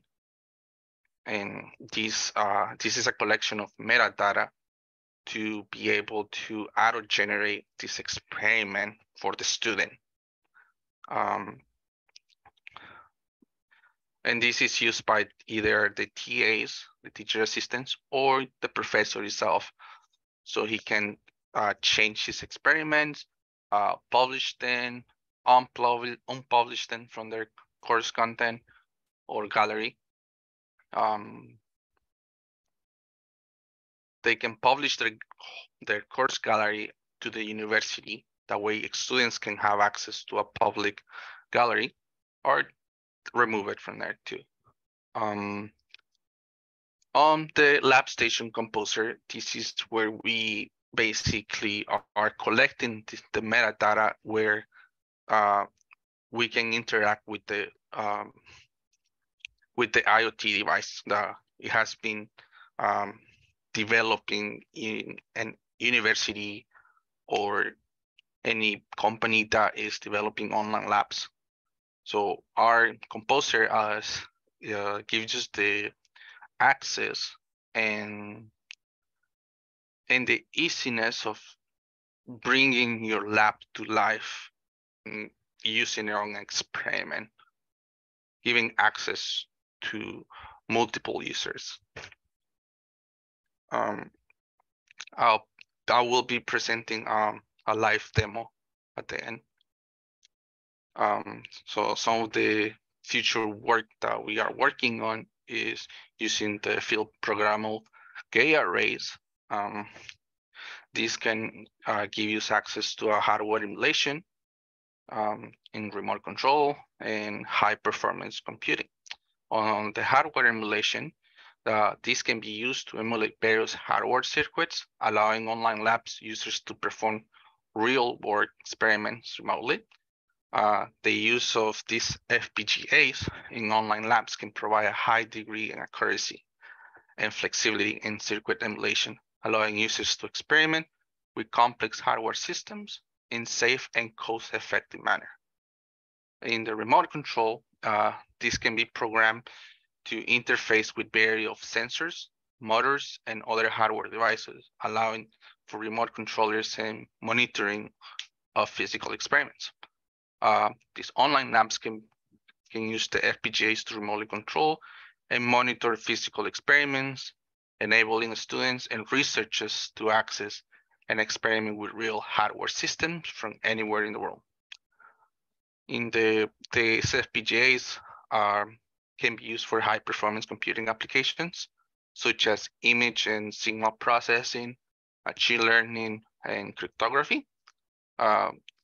Online labs can be leveraged to provide students and researchers with the access and resources, enabling to perform complex simulations and experiments that will otherwise be difficult or impossible to perform. The use of the FPGAs in online laboratories can enhance the user experience, improve the quality of the experiments, and provide access to high-performance computing resources, all while reducing the cost and the increase of the accessibility. This is a feature we're to implement in Tailscale. Tailscale is a modern VPN alternative that allows remote access to private network resources without compromising our network, also without giving us the tedious work of going into our modem and open a port. And so this allows us to just install an application, set up our accounts, and set up our VPN, and it will give us access to the outside world without compromising our network. You can provide the secure access to the Internet of Things devices and personal computers if you're using a personal computer. But it's mostly used by remote teams and companies to securely connect to on-premise or cloud-based resources. You can have interconnectivity with websites and local labs without opening ports, like I'm saying. And we are able to access the IP camera protocol. The protocol that we are implementing right now is RSTP, which is real-time stream protocol. And this can have a delay, and it's usually a 5 to 7 seconds. But in an online lab, we want to be more like real time. And an IP camera gives you a small delay, sometimes even more like a real time. And this is why I'm trying to implement this private VPN. We're also looking into the security aspect in the online lab resource. We want to have a strong authentication and access control mechanism to ensure that only authorized users can access the lab station. This includes strong passwords or two-factor authentications and role-based access controls. We will need to secure the lab station network infrastructure with proper firewall configurations, intrusion detection and prevention systems, and regular vulnerability scans. We want to implement data encryption, both at the rest and in transit, to protect sensitive data from unauthorized access or theft. This also includes proper data backup and recovery mechanism to ensure that the data is not lost or in case of a disaster. And we want to ensure that all software and systems are kept up to date with regular security updates and patches to prevent vulnerabilities from being exploited. Now I'm going to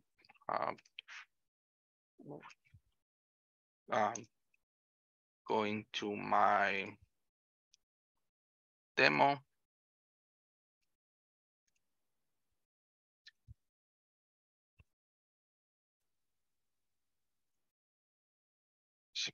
This is the front page of the lab in a window.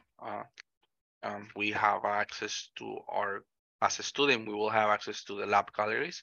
I have my reports because I have a role model that is in admin base. So if we go to the Composer, we are presented with the Composer landing page. This landing page is where we can see, or we can compose a new laboratory station, or we can compose a new experiment. So if we go and compose a new experiment, we are presented with the form in which we have to give our title, our description of this experiment.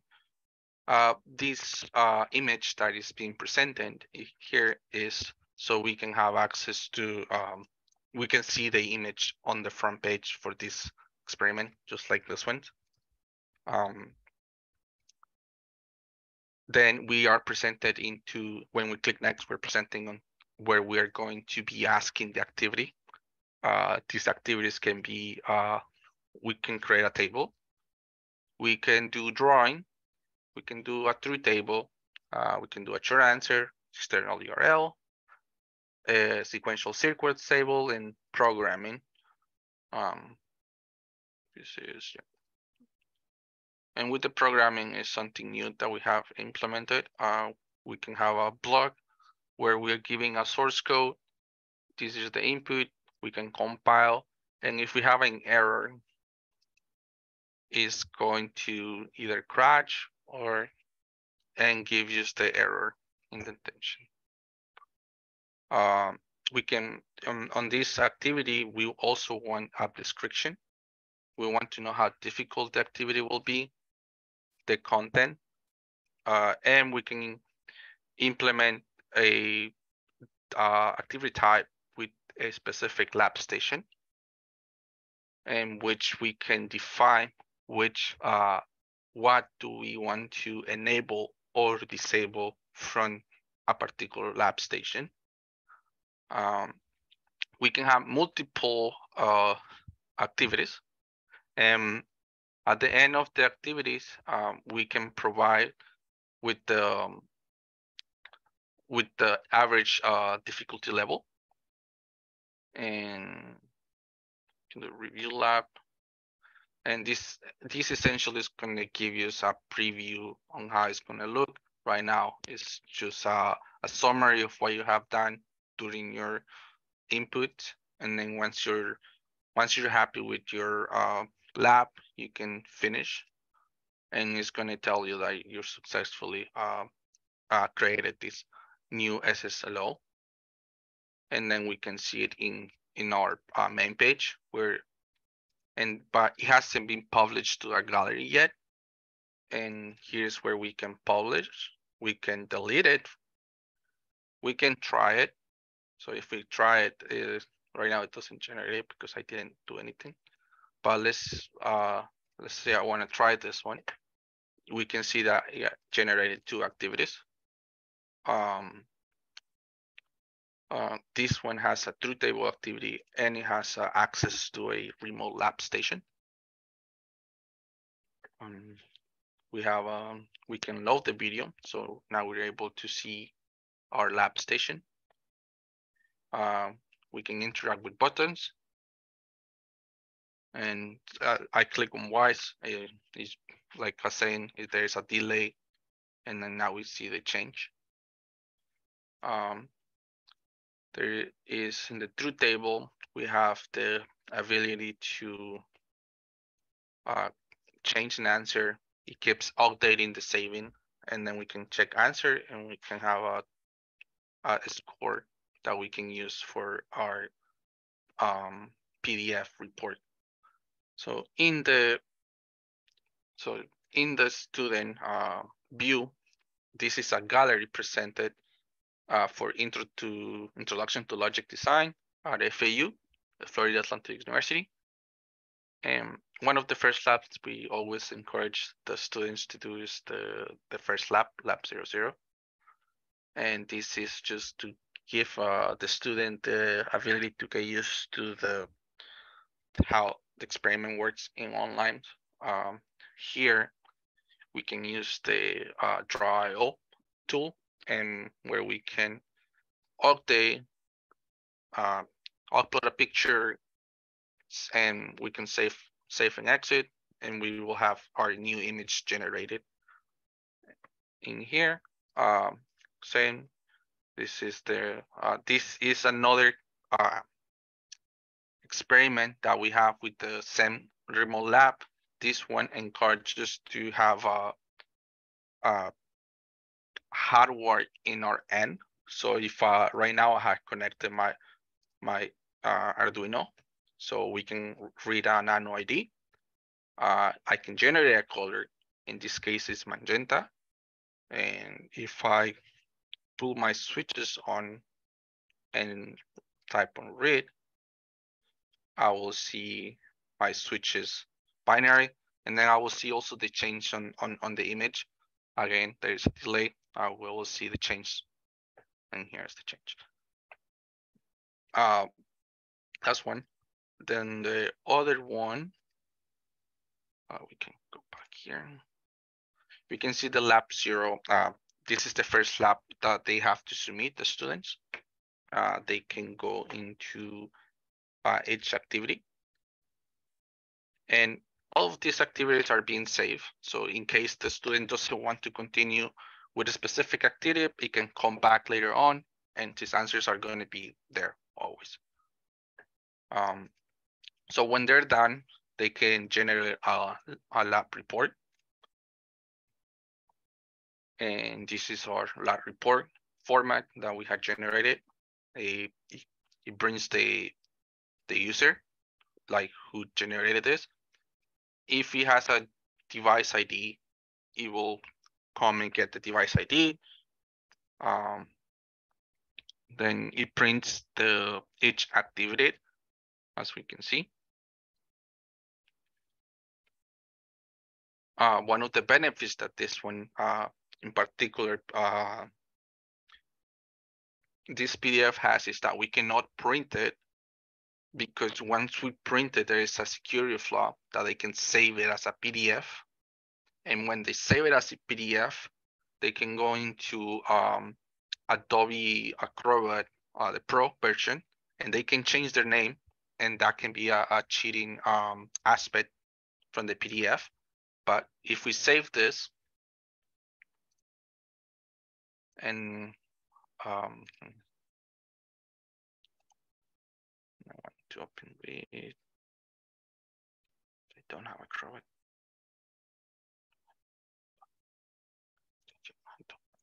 Let me see if I can pull up the properties on OP permissions. So we can see that we cannot edit the content, print, sign, or comment. We can just see the content and we can copy the content, but this is not it's not going to generate the lab report in our server. So if a student submits a copy of this experiment, we will know that he didn't do the generation of the PDF. And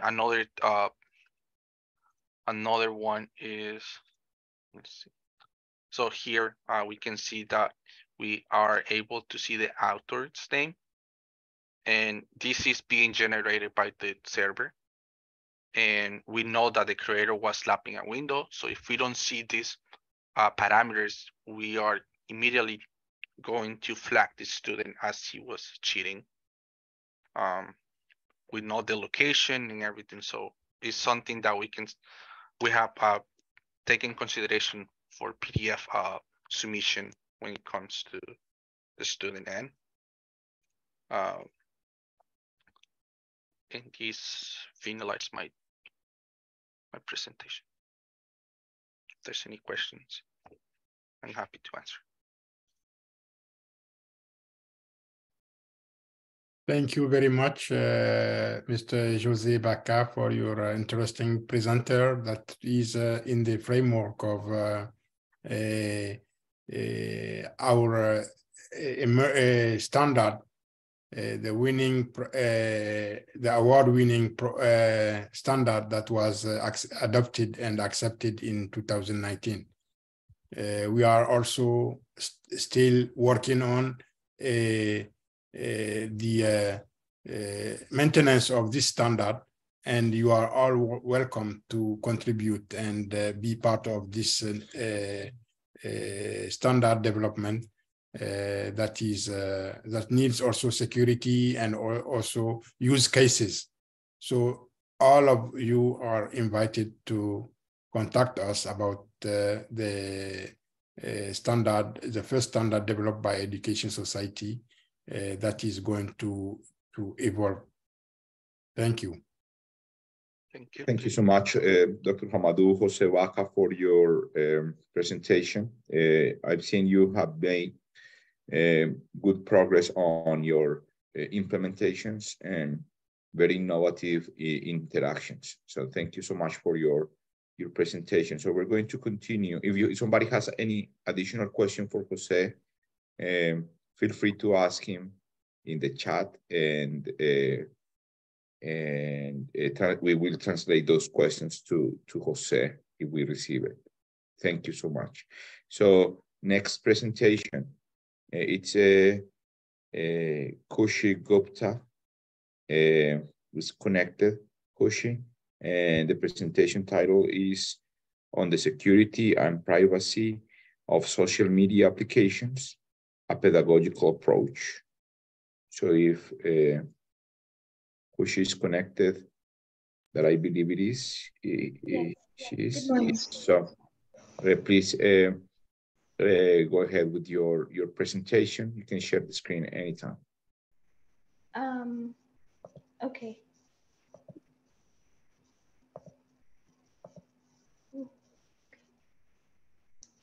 Sorry.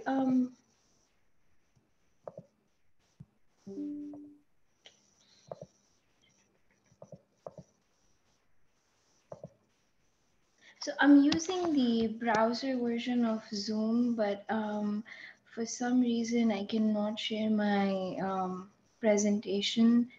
I'm not sure why. I can pass the slides for you if.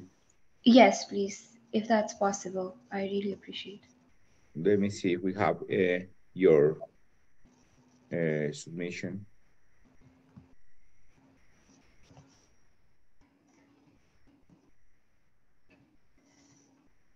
I don't have your slides here. Can you pass those slides to me and I can pass it?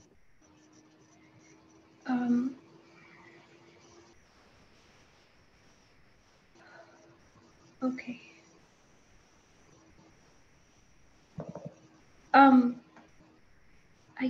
Sorry, 1 second. I think I got them. Oh, okay. Yes, we can see it now.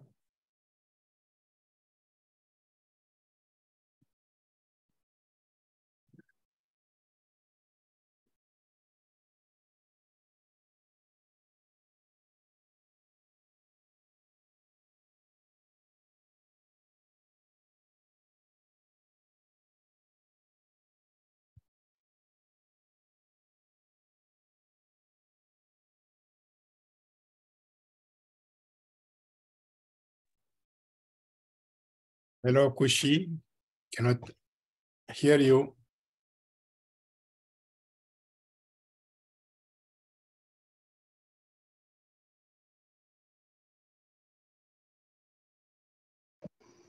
Kushi, can you hear us? Yes, I can hear you. Can you hear me? You stop sharing the screen? Yes, I did. Sorry. I was just wondering what was, can you hear me? Yes, we can hear you. And we were able to see your slides before.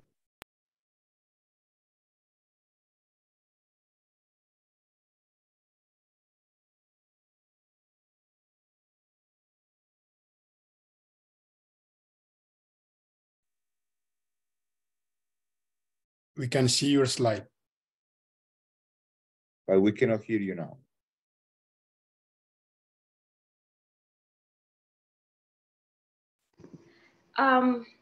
Sorry about that. Can I quickly join from my laptop, if that's okay? No problem, yes. Do you want to maybe move on and then I can quickly join from my laptop again? Okay, can you check to see if the presenter on Prince Dube is here?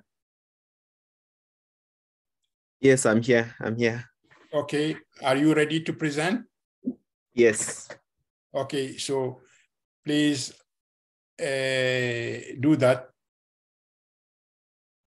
All right, let me share my screen. So we're going to switch presentation while Kushi Gupta fix the connection. So we're going to go with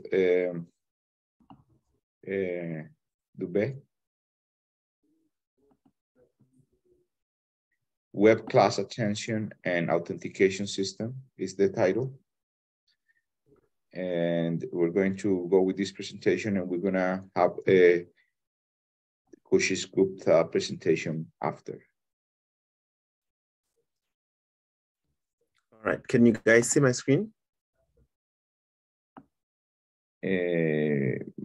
Yes, we can see you. We can see it, Mike.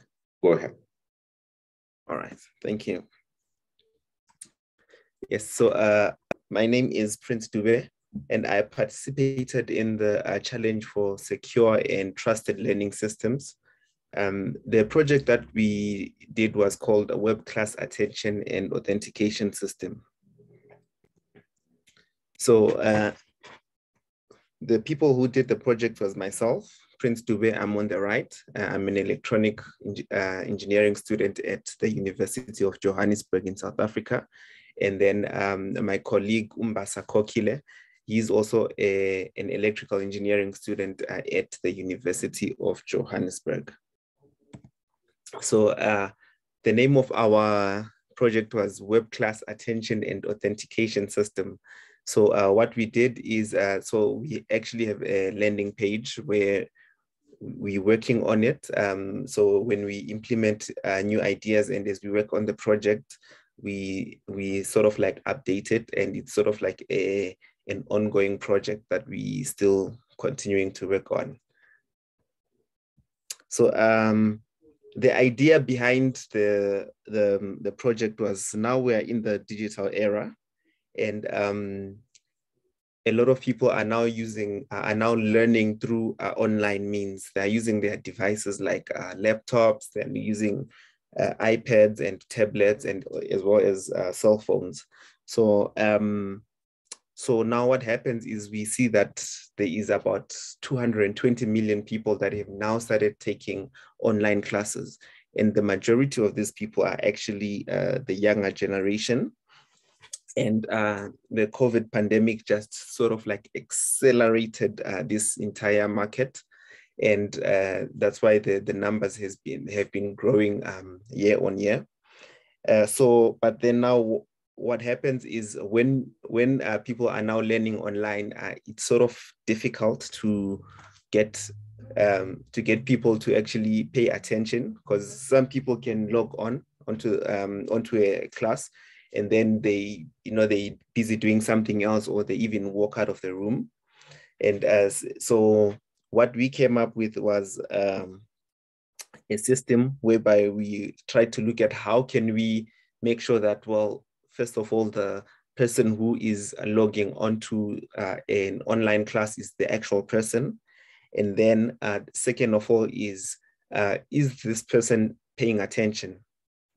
So, and it is important, especially the attention factor, because currently educators are not able to get feedback as they would in a classroom in terms of, all right, are people actually paying attention to what we're saying? And so that it's now like a one-way, it's a one-way exchange of information without any proper feedback, and things can get lost in such settings. So what we've done is we've tackled the two issues.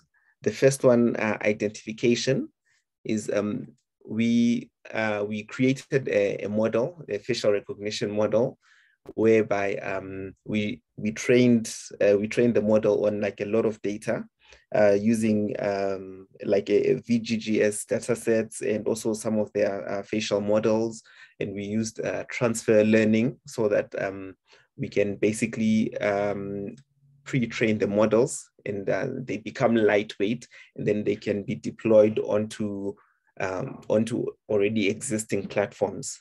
So this is on our webpage currently. This is the image recognition, where you go onto the platform and then you authenticate yourself. So this is just a checking. It's a tool to visually check how the progress that we're currently making.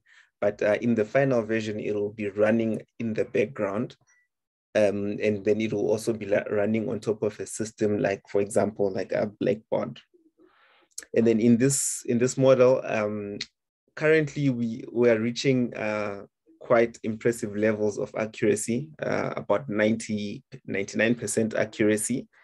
But it sort of like dips sometimes, because what we've noticed is the training data that we've been using, sometimes it can be skewed towards different different skin tones or different complexions as well. So that's what we still are trying to fine tune, because once we train the model, for example, when we have Asian faces or Black faces that are making up most of the training data, we find that the model actually, it gets very good at identifying those faces, but then the performance sort of dips when it comes to identifying other faces. So we actually currently, where we have different models for different faces, and we still have to integrate them into one solution so that they can accurately identify all the different types of faces in terms of across all racial lines and also skin tones. And in terms of the loss, so what we find is that as the model, as we train it with more and more data, we generally see the loss of information gradually decreasing, which means that as we are training it, it's getting smarter and smarter all the time. And the second part of the identification as well, because we're not just using the facial recognition, so it's voice recognition.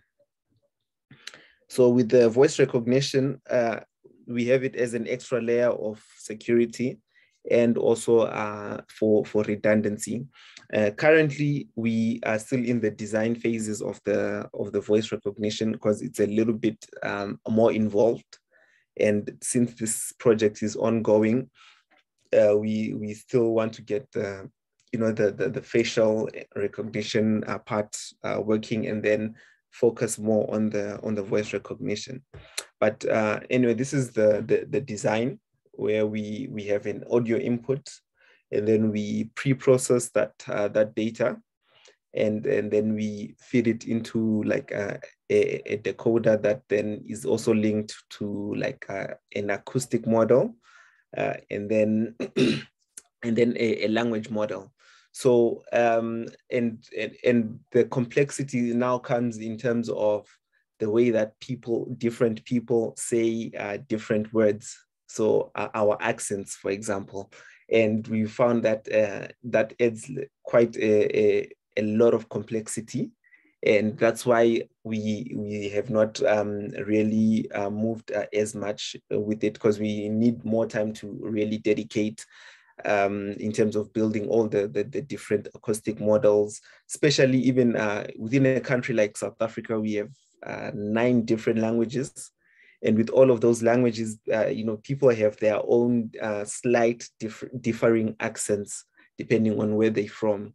So at an international level, which is what we are hoping to, to get this eventually, that's going to be even quite a little bit more complex, but it's a work in progress.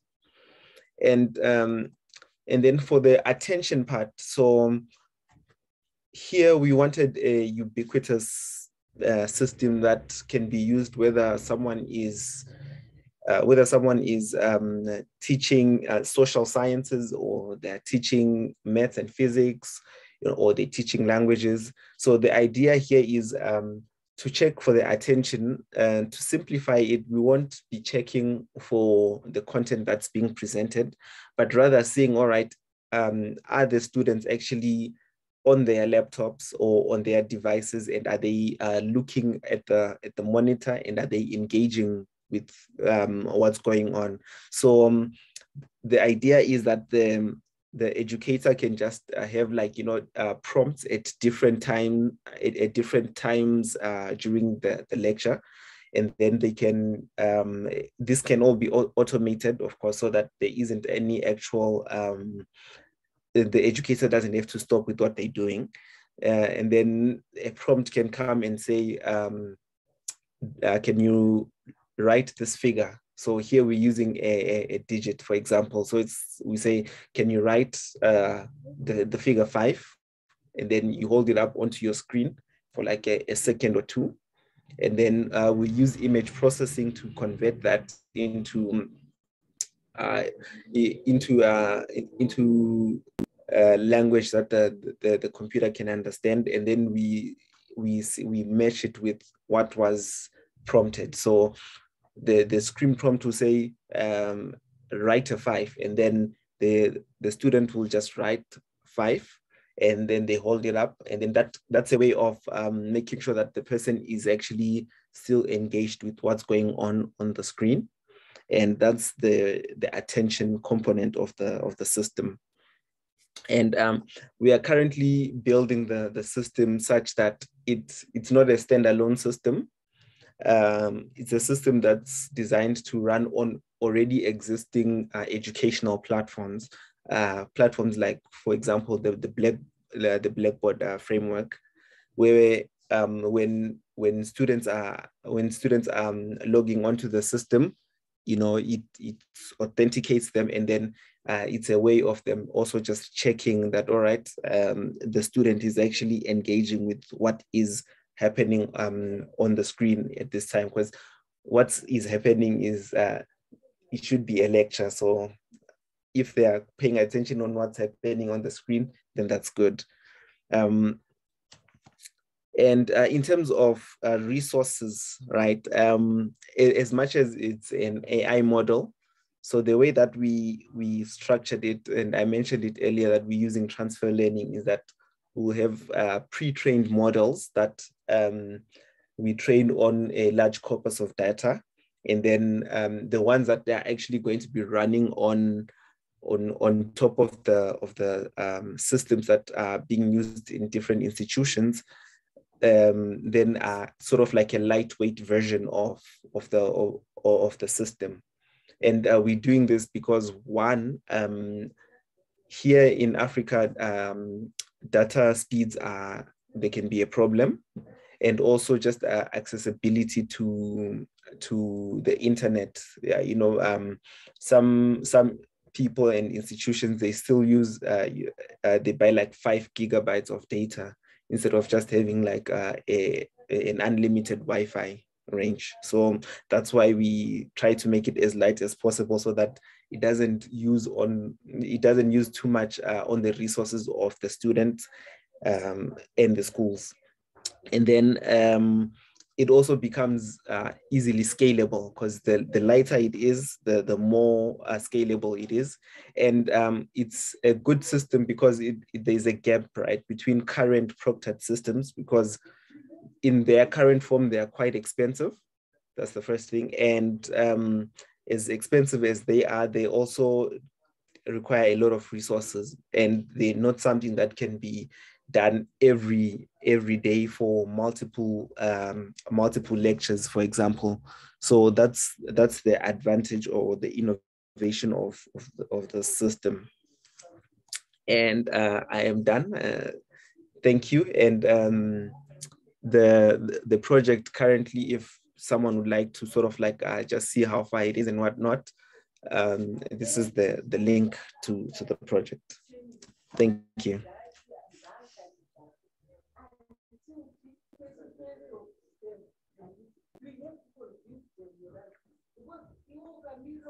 Thank you, Mr. Dibé. We appreciate your presentation. That is very interesting. So let us keep tuned and contribute to the effort we are on standard and virtual graduate study consortium that we are building. Again, congratulations to both of you about your award, and let your colleagues know about, and let's stay tuned. Thank you for your participation of today's session. Thank you, Prof. Thank you so much for the presentation. It's very interesting work, as all the works we have seen today, combining technology to improve experiences in learning or to secure systems, which is our goal in the P2834 standard. So you're welcome also to join these groups, and we are going to be contacting you more to be involved in these developments. So we're going to continue with our previous presentation that was interrupted for a technical problem. Now, Kushi Gupta, it's ready? Yes, sir. Okay, so let's continue. You have any question for the previous presentation? Remember that you can use the chat also to keep the conversation going on. And let's continue with this presentation. Go ahead. I'm going to stop sharing mine and you can share yours. Yes. Can you see my screen? Yes. Okay, great. Sorry about the issues earlier. So good morning, everyone. My name is Kushi Gupta, and I'm a doctoral student at Sam Houston State University pursuing my degree in digital forensics and cybersecurity. My advisor is Dr. Jihan Varol, and today I will be presenting on the security and privacy of social media applications, a pedagogical approach. So this was the certificate awarded to me. Thank you for that. I will start my presentation. So most of you might be having some kind of social media applications. They have become very ubiquitous in our lives. They have an influence on almost every aspect of our lives, be it communication with your friends, be it news, or like any other form, like even gaming.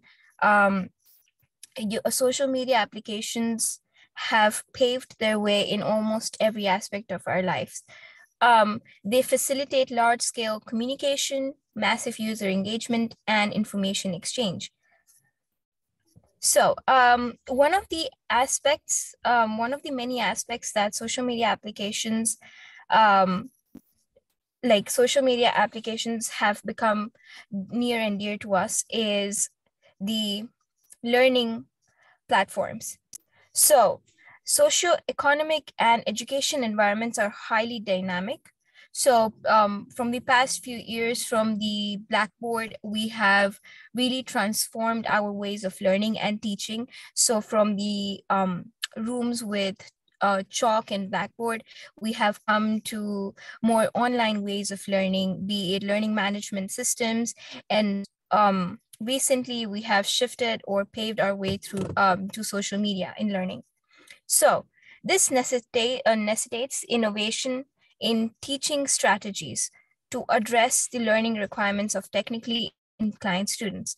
Almost all the students today are more technically inclined than we were before, say a decade ago or 2 decades ago. So we need to change the teaching strategies that we have for those students in order to teach them appropriately so that they can understand better. So social media, as a result, has been increasingly being incorporated as a part of teaching pedagogies. And we might not be unaware about this fact. Learning management systems are increasingly incorporating social media applications. So this is what my presentation is based on. So the role of social media in education. We've spoken about the background of social media in education. So what does it actually do? How can students learn with social media? So social media facilitates the effective sharing of information among students.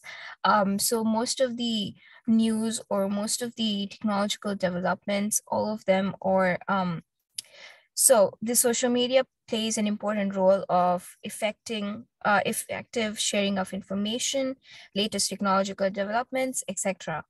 And it also brings amongst active engagement with students. So they are highly engaged, thus they learn more, they learn better. As shown by this picture right here that I have on my slide, you can see 29% of teachers use social networking or social media for instructions. And 15% of teachers value Facebook, Wiki, and other social media sites for instruction. So now that we know that social media plays an important role in pedagogical approaches, let's talk about how private and secure these applications are. What kind of information can we garner from these applications? That's where my research comes into play. My research is all about examining these social media applications and see what data artifacts are left behind. So this was I laid the foundation of my research with this research that I did, this project that I did on Discord. So I forensically analyzed Discord, which is also a huge learning platform. So I'm sure most of you have heard about Discord, and most of you even use Discord to communicate with your peers. It's one of the major applications used in education right now. People make servers, groups, even cybersecurity servers are there. People can communicate. There are several channels. So what did I do for my research? So I analyzed Discord from the Google Chrome web browser to see what personally identifiable information we can retrieve from it. This research was published last year in Digital Investigation, one of Elsevier's journals. And I'm gonna tell you more about what I did. So the importance and impact of this research. So Discord is a social media platform that allows users to communicate with voice and video calls, text messages, media, and files, all by remaining completely anonymous. This is what they are very proud of. They always say that Discord users are completely anonymous, but are they really anonymous? We will find out from my research. So in 2021, Discord had about 390 million registered users with 150 million active monthly users. That's a lot. So I conducted digital forensic analysis on Discord through the Google Chrome web browser. And I looked at the cache and the log files stored. And these are some of the results that I got. So I got a lot of results in terms of personally identifiable information, and some of them are very shocking. For example, I also got the payment method used on the platform. I got chat messages all in plain text. digital media used in chats, server invites, and server event invites.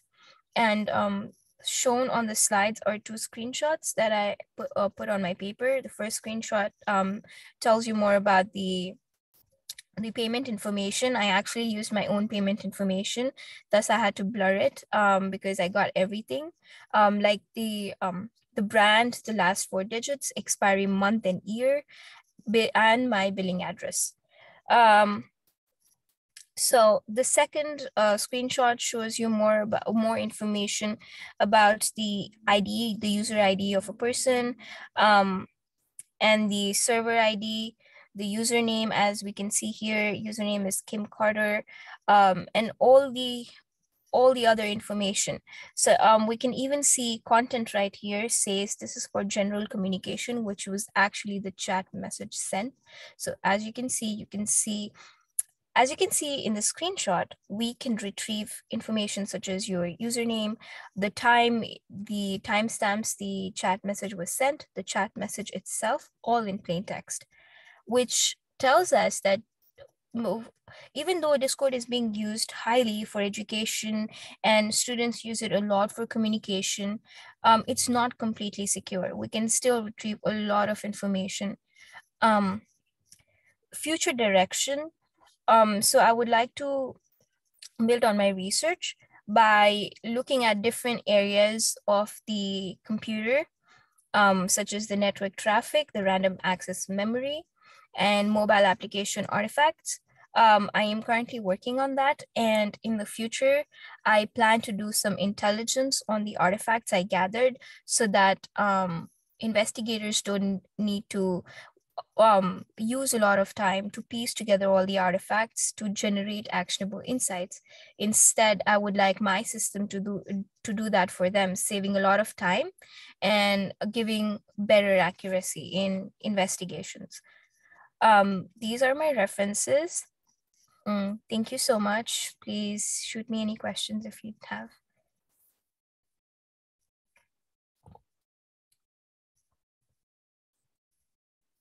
Thank you, Koshi. If there is any question for this presentation, please go ahead. Thank you so much. This is a very good contribution. We have been following up your progress also since last year. So this has been a very interesting research in terms of how social networks and how internet tools are used as educational platforms and how we can integrate them and make them more secure. So thank you so much. Thank you. Yes, thank you very much for your contribution. Thank you.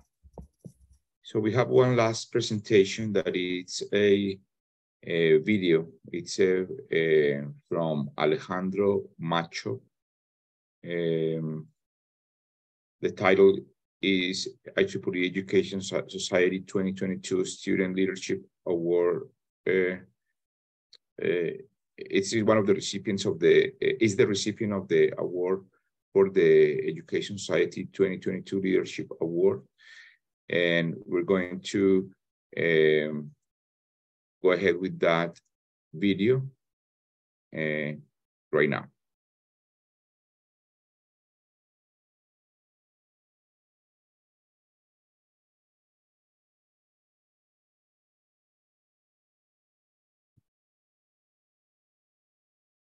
In 1 second. Okay.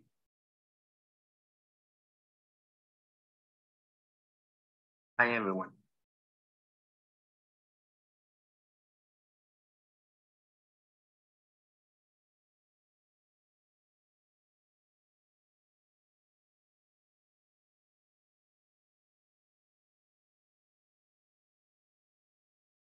Hi everyone, my name is Alejandro Macho and I'm here today because I was honored and of course I was lucky to be awarded with the Student Leadership Award from the Education Society because of promoting business and academic and personal and technical projects across companies, but also universities, high schools, etc. And I'm here today just because of this. I want to share with you my findings about this. I want to encourage you to participate in all the projects, activities, companies, wherever you find in your university, city, whatever, as you can. Why? Because you are going to learn so incredible things and those things are going to be very useful to you in your professional career. This is important because, and I want to share with you, the living example of my life when I was a student at the university studying my engineering degree. I was able to create an association because we wanted to do things, and that was our motto, and that is important because we knew we wanted to do things. We didn't know which things we wanted to do. The process of knowing that was very, very useful. But also we had the opportunity to work with different companies like Microsoft or institutions like the Fulbright Commission or the US Embassy, working with different universities across the whole country. That was very, very interesting, and it was very useful because I and the rest of the people who participated, we learned a lot. So I wanted to encourage you to do that. And also, when you finish your degree or your studies, don't hesitate to stay in touch with the university. I finished my engineering degree 8 years ago, more or less. And the very first moment I started to work in a company like Deloitte as a consultant.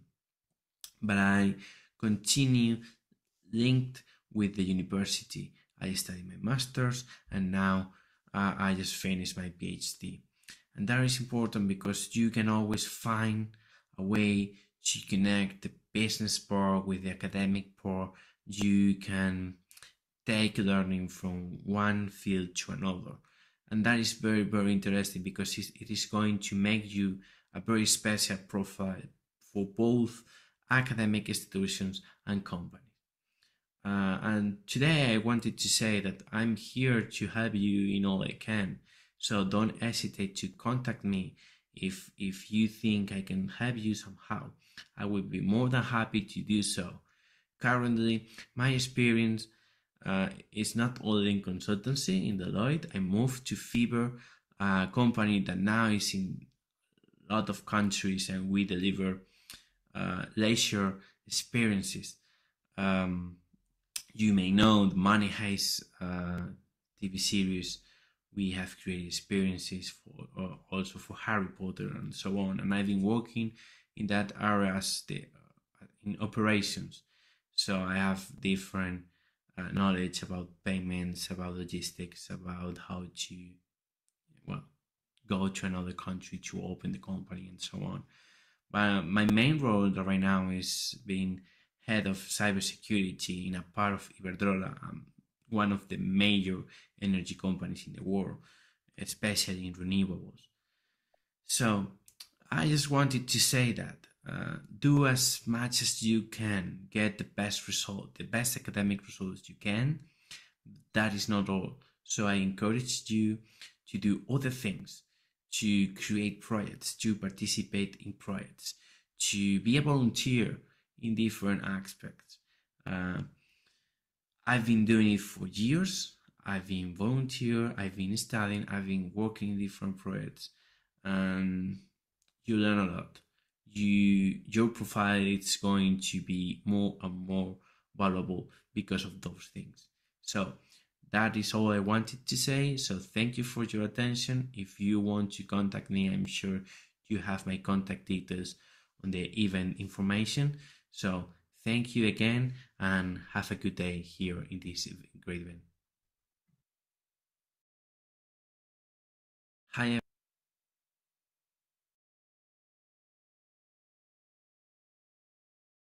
So thank you very much. So we have now the last presenter, that is inviting you to continue to contribute, to participate within your universities and also in the society, to contribute to IEEE activities.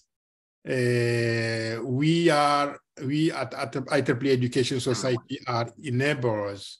So we enablers of networking, and we are creating many initiatives that will help you to be with us.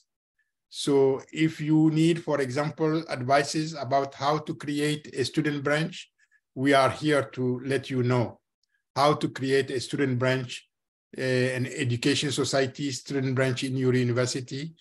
We will help you, guide you how to make it. What we should know is that one person cannot reach all the goals.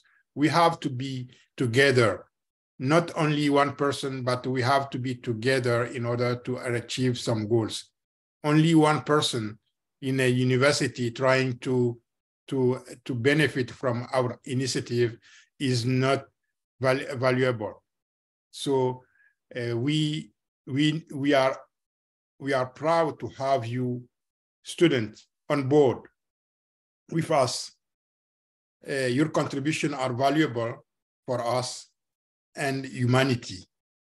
Think about humanity, what you can bring, the small drop that you can bring that will help humanity. As you know, the slogan of IEEE Education Society is Technologies for Humanities. And what we saw today is that each one of the presenters brought something that will help humanity and also help networking and get some hints about which others are doing. So thank you very much for your contribution, and we encourage you to bring your own initiative. I asked one question in the group: what is the website of IEEE Education Society?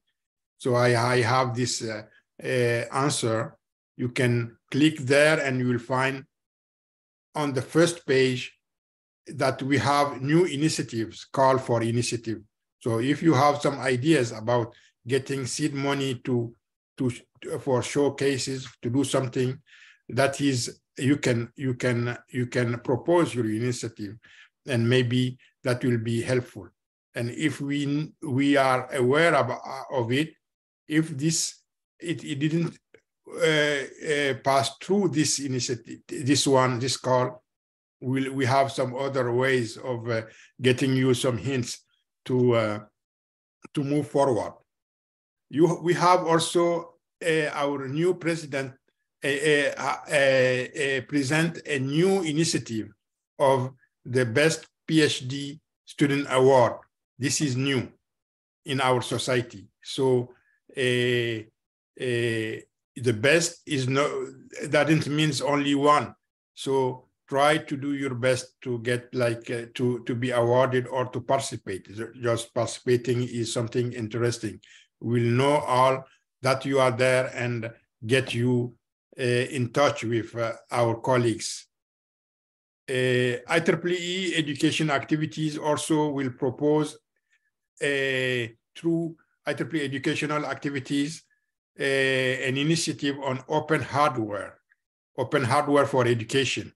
So we will have industries with us that will maybe provide us hardware, and we will also try from scratch, from simple integrated circuits or simple circuits to build something for education. So stay tuned. We need you as proactive participants. We also, through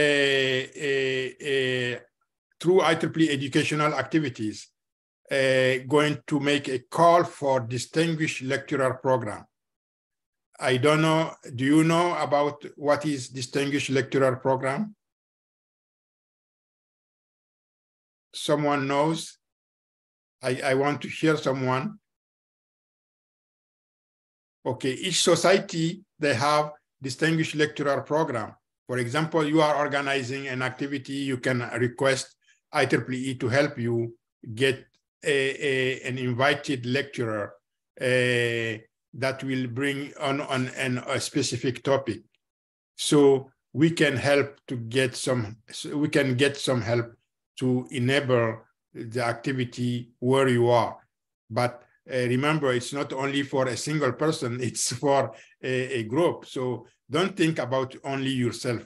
That is the advice I can, and I am still giving to many of you. Never think about only yourself. If you think only about yourself, you are not going to go far. But thinking in team and thinking on who needs something, that is who is in need, will help you to achieve your goals.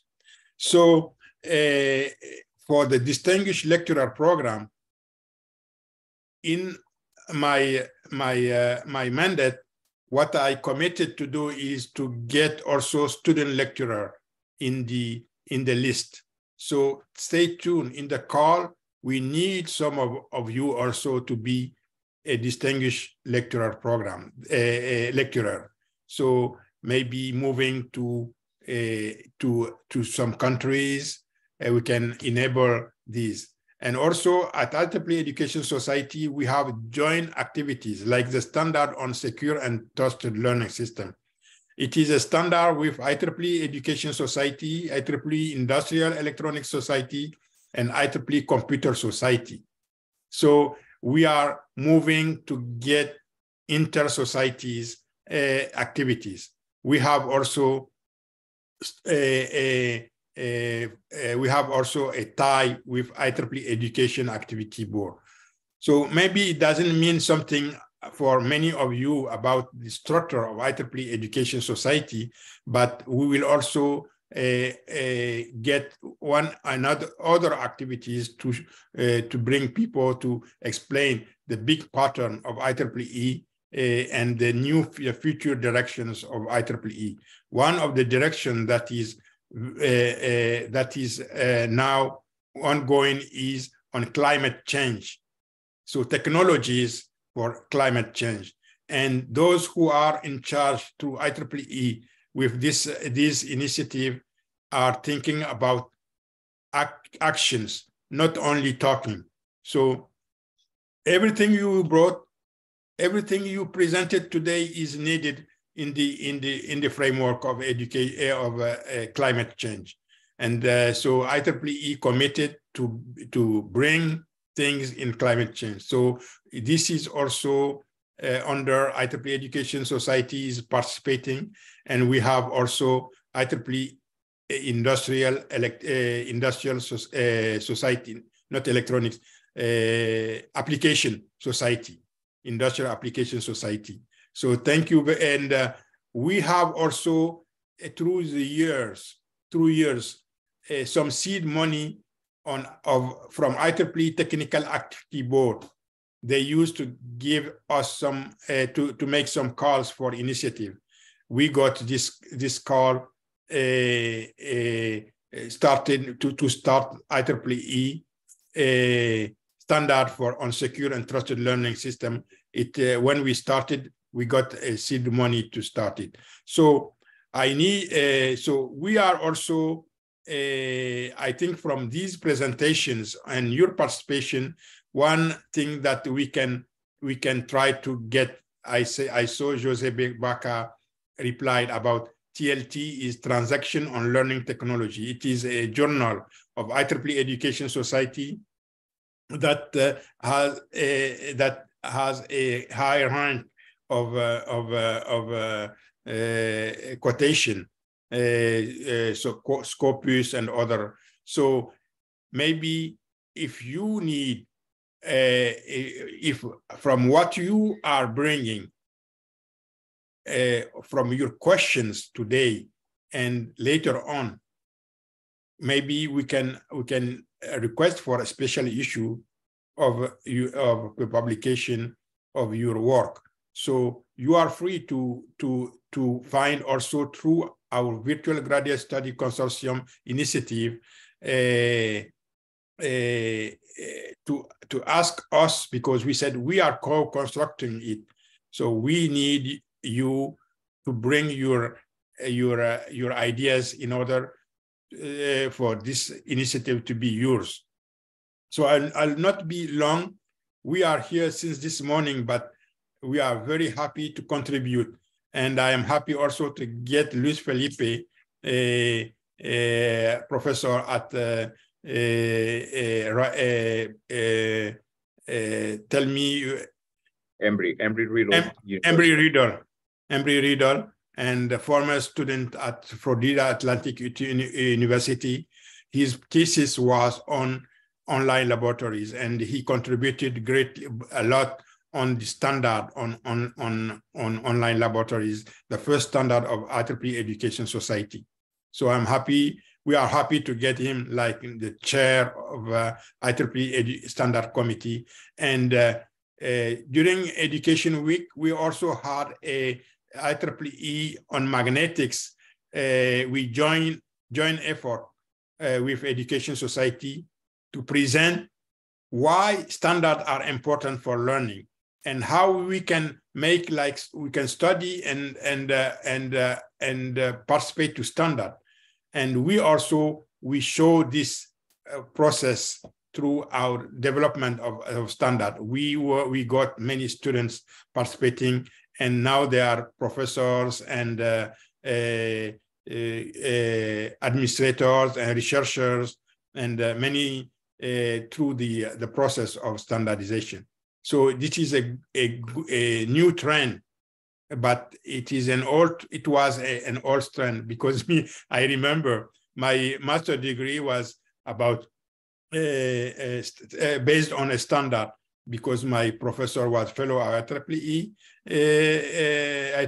and also the standard he participated to develop was what I applied for my master's degree in the 80s. So thank you very much. And I need not to get the last word. I need some words from you for a few minutes. You have the floor. Everyone would like to talk. So you're open, the microphones can be open. You can open your microphone. We are closing the event. Thank you, Dr. Hamadou, also for putting together all of this strategy for the IEEE week. Thank you also to the participants that were committed to send their works, being here today connected. As one of the students and pupils of Dr. Hamadou over the years, I've been blessed of the guidance and mentorship from Dr. Hamadou Salih Hassan as a student from 2015 on Florida Atlantic University. He was part of my dissertation evaluators committee. And I also, as he mentioned, joined the standardization process around that time and had the chance to learn, contribute, and collaborate in this strategy. So if somebody has any final comment or remark, you're welcome. Hi, everyone. So I would like to just give out a few thoughts. So it was really nice me presenting what we had. Initially, we started developing this project a few months ago, last year in the month of November, and we are really glad that we could show some progress as of now. And even looking at the other projects in the other standards as well, not only the standard that we are contributing towards.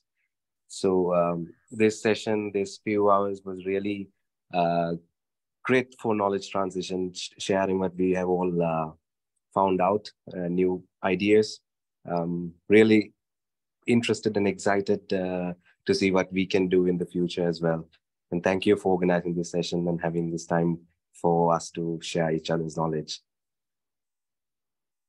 Thank you very much. We are expecting you to continue And also through social media, we are expecting also to meet you. We are doing this. We would like to meet you as well in the future. Thank you very much. Yeah, thank you, Dr. Hamdu. Thank you, Dr. Luis, and for this great session on organizing this and giving us the opportunity to talk to you and do this presentation. It was really nice, and thank you for organizing all these competitions and really these sessions. So yeah, I want to simply say thank you to everyone.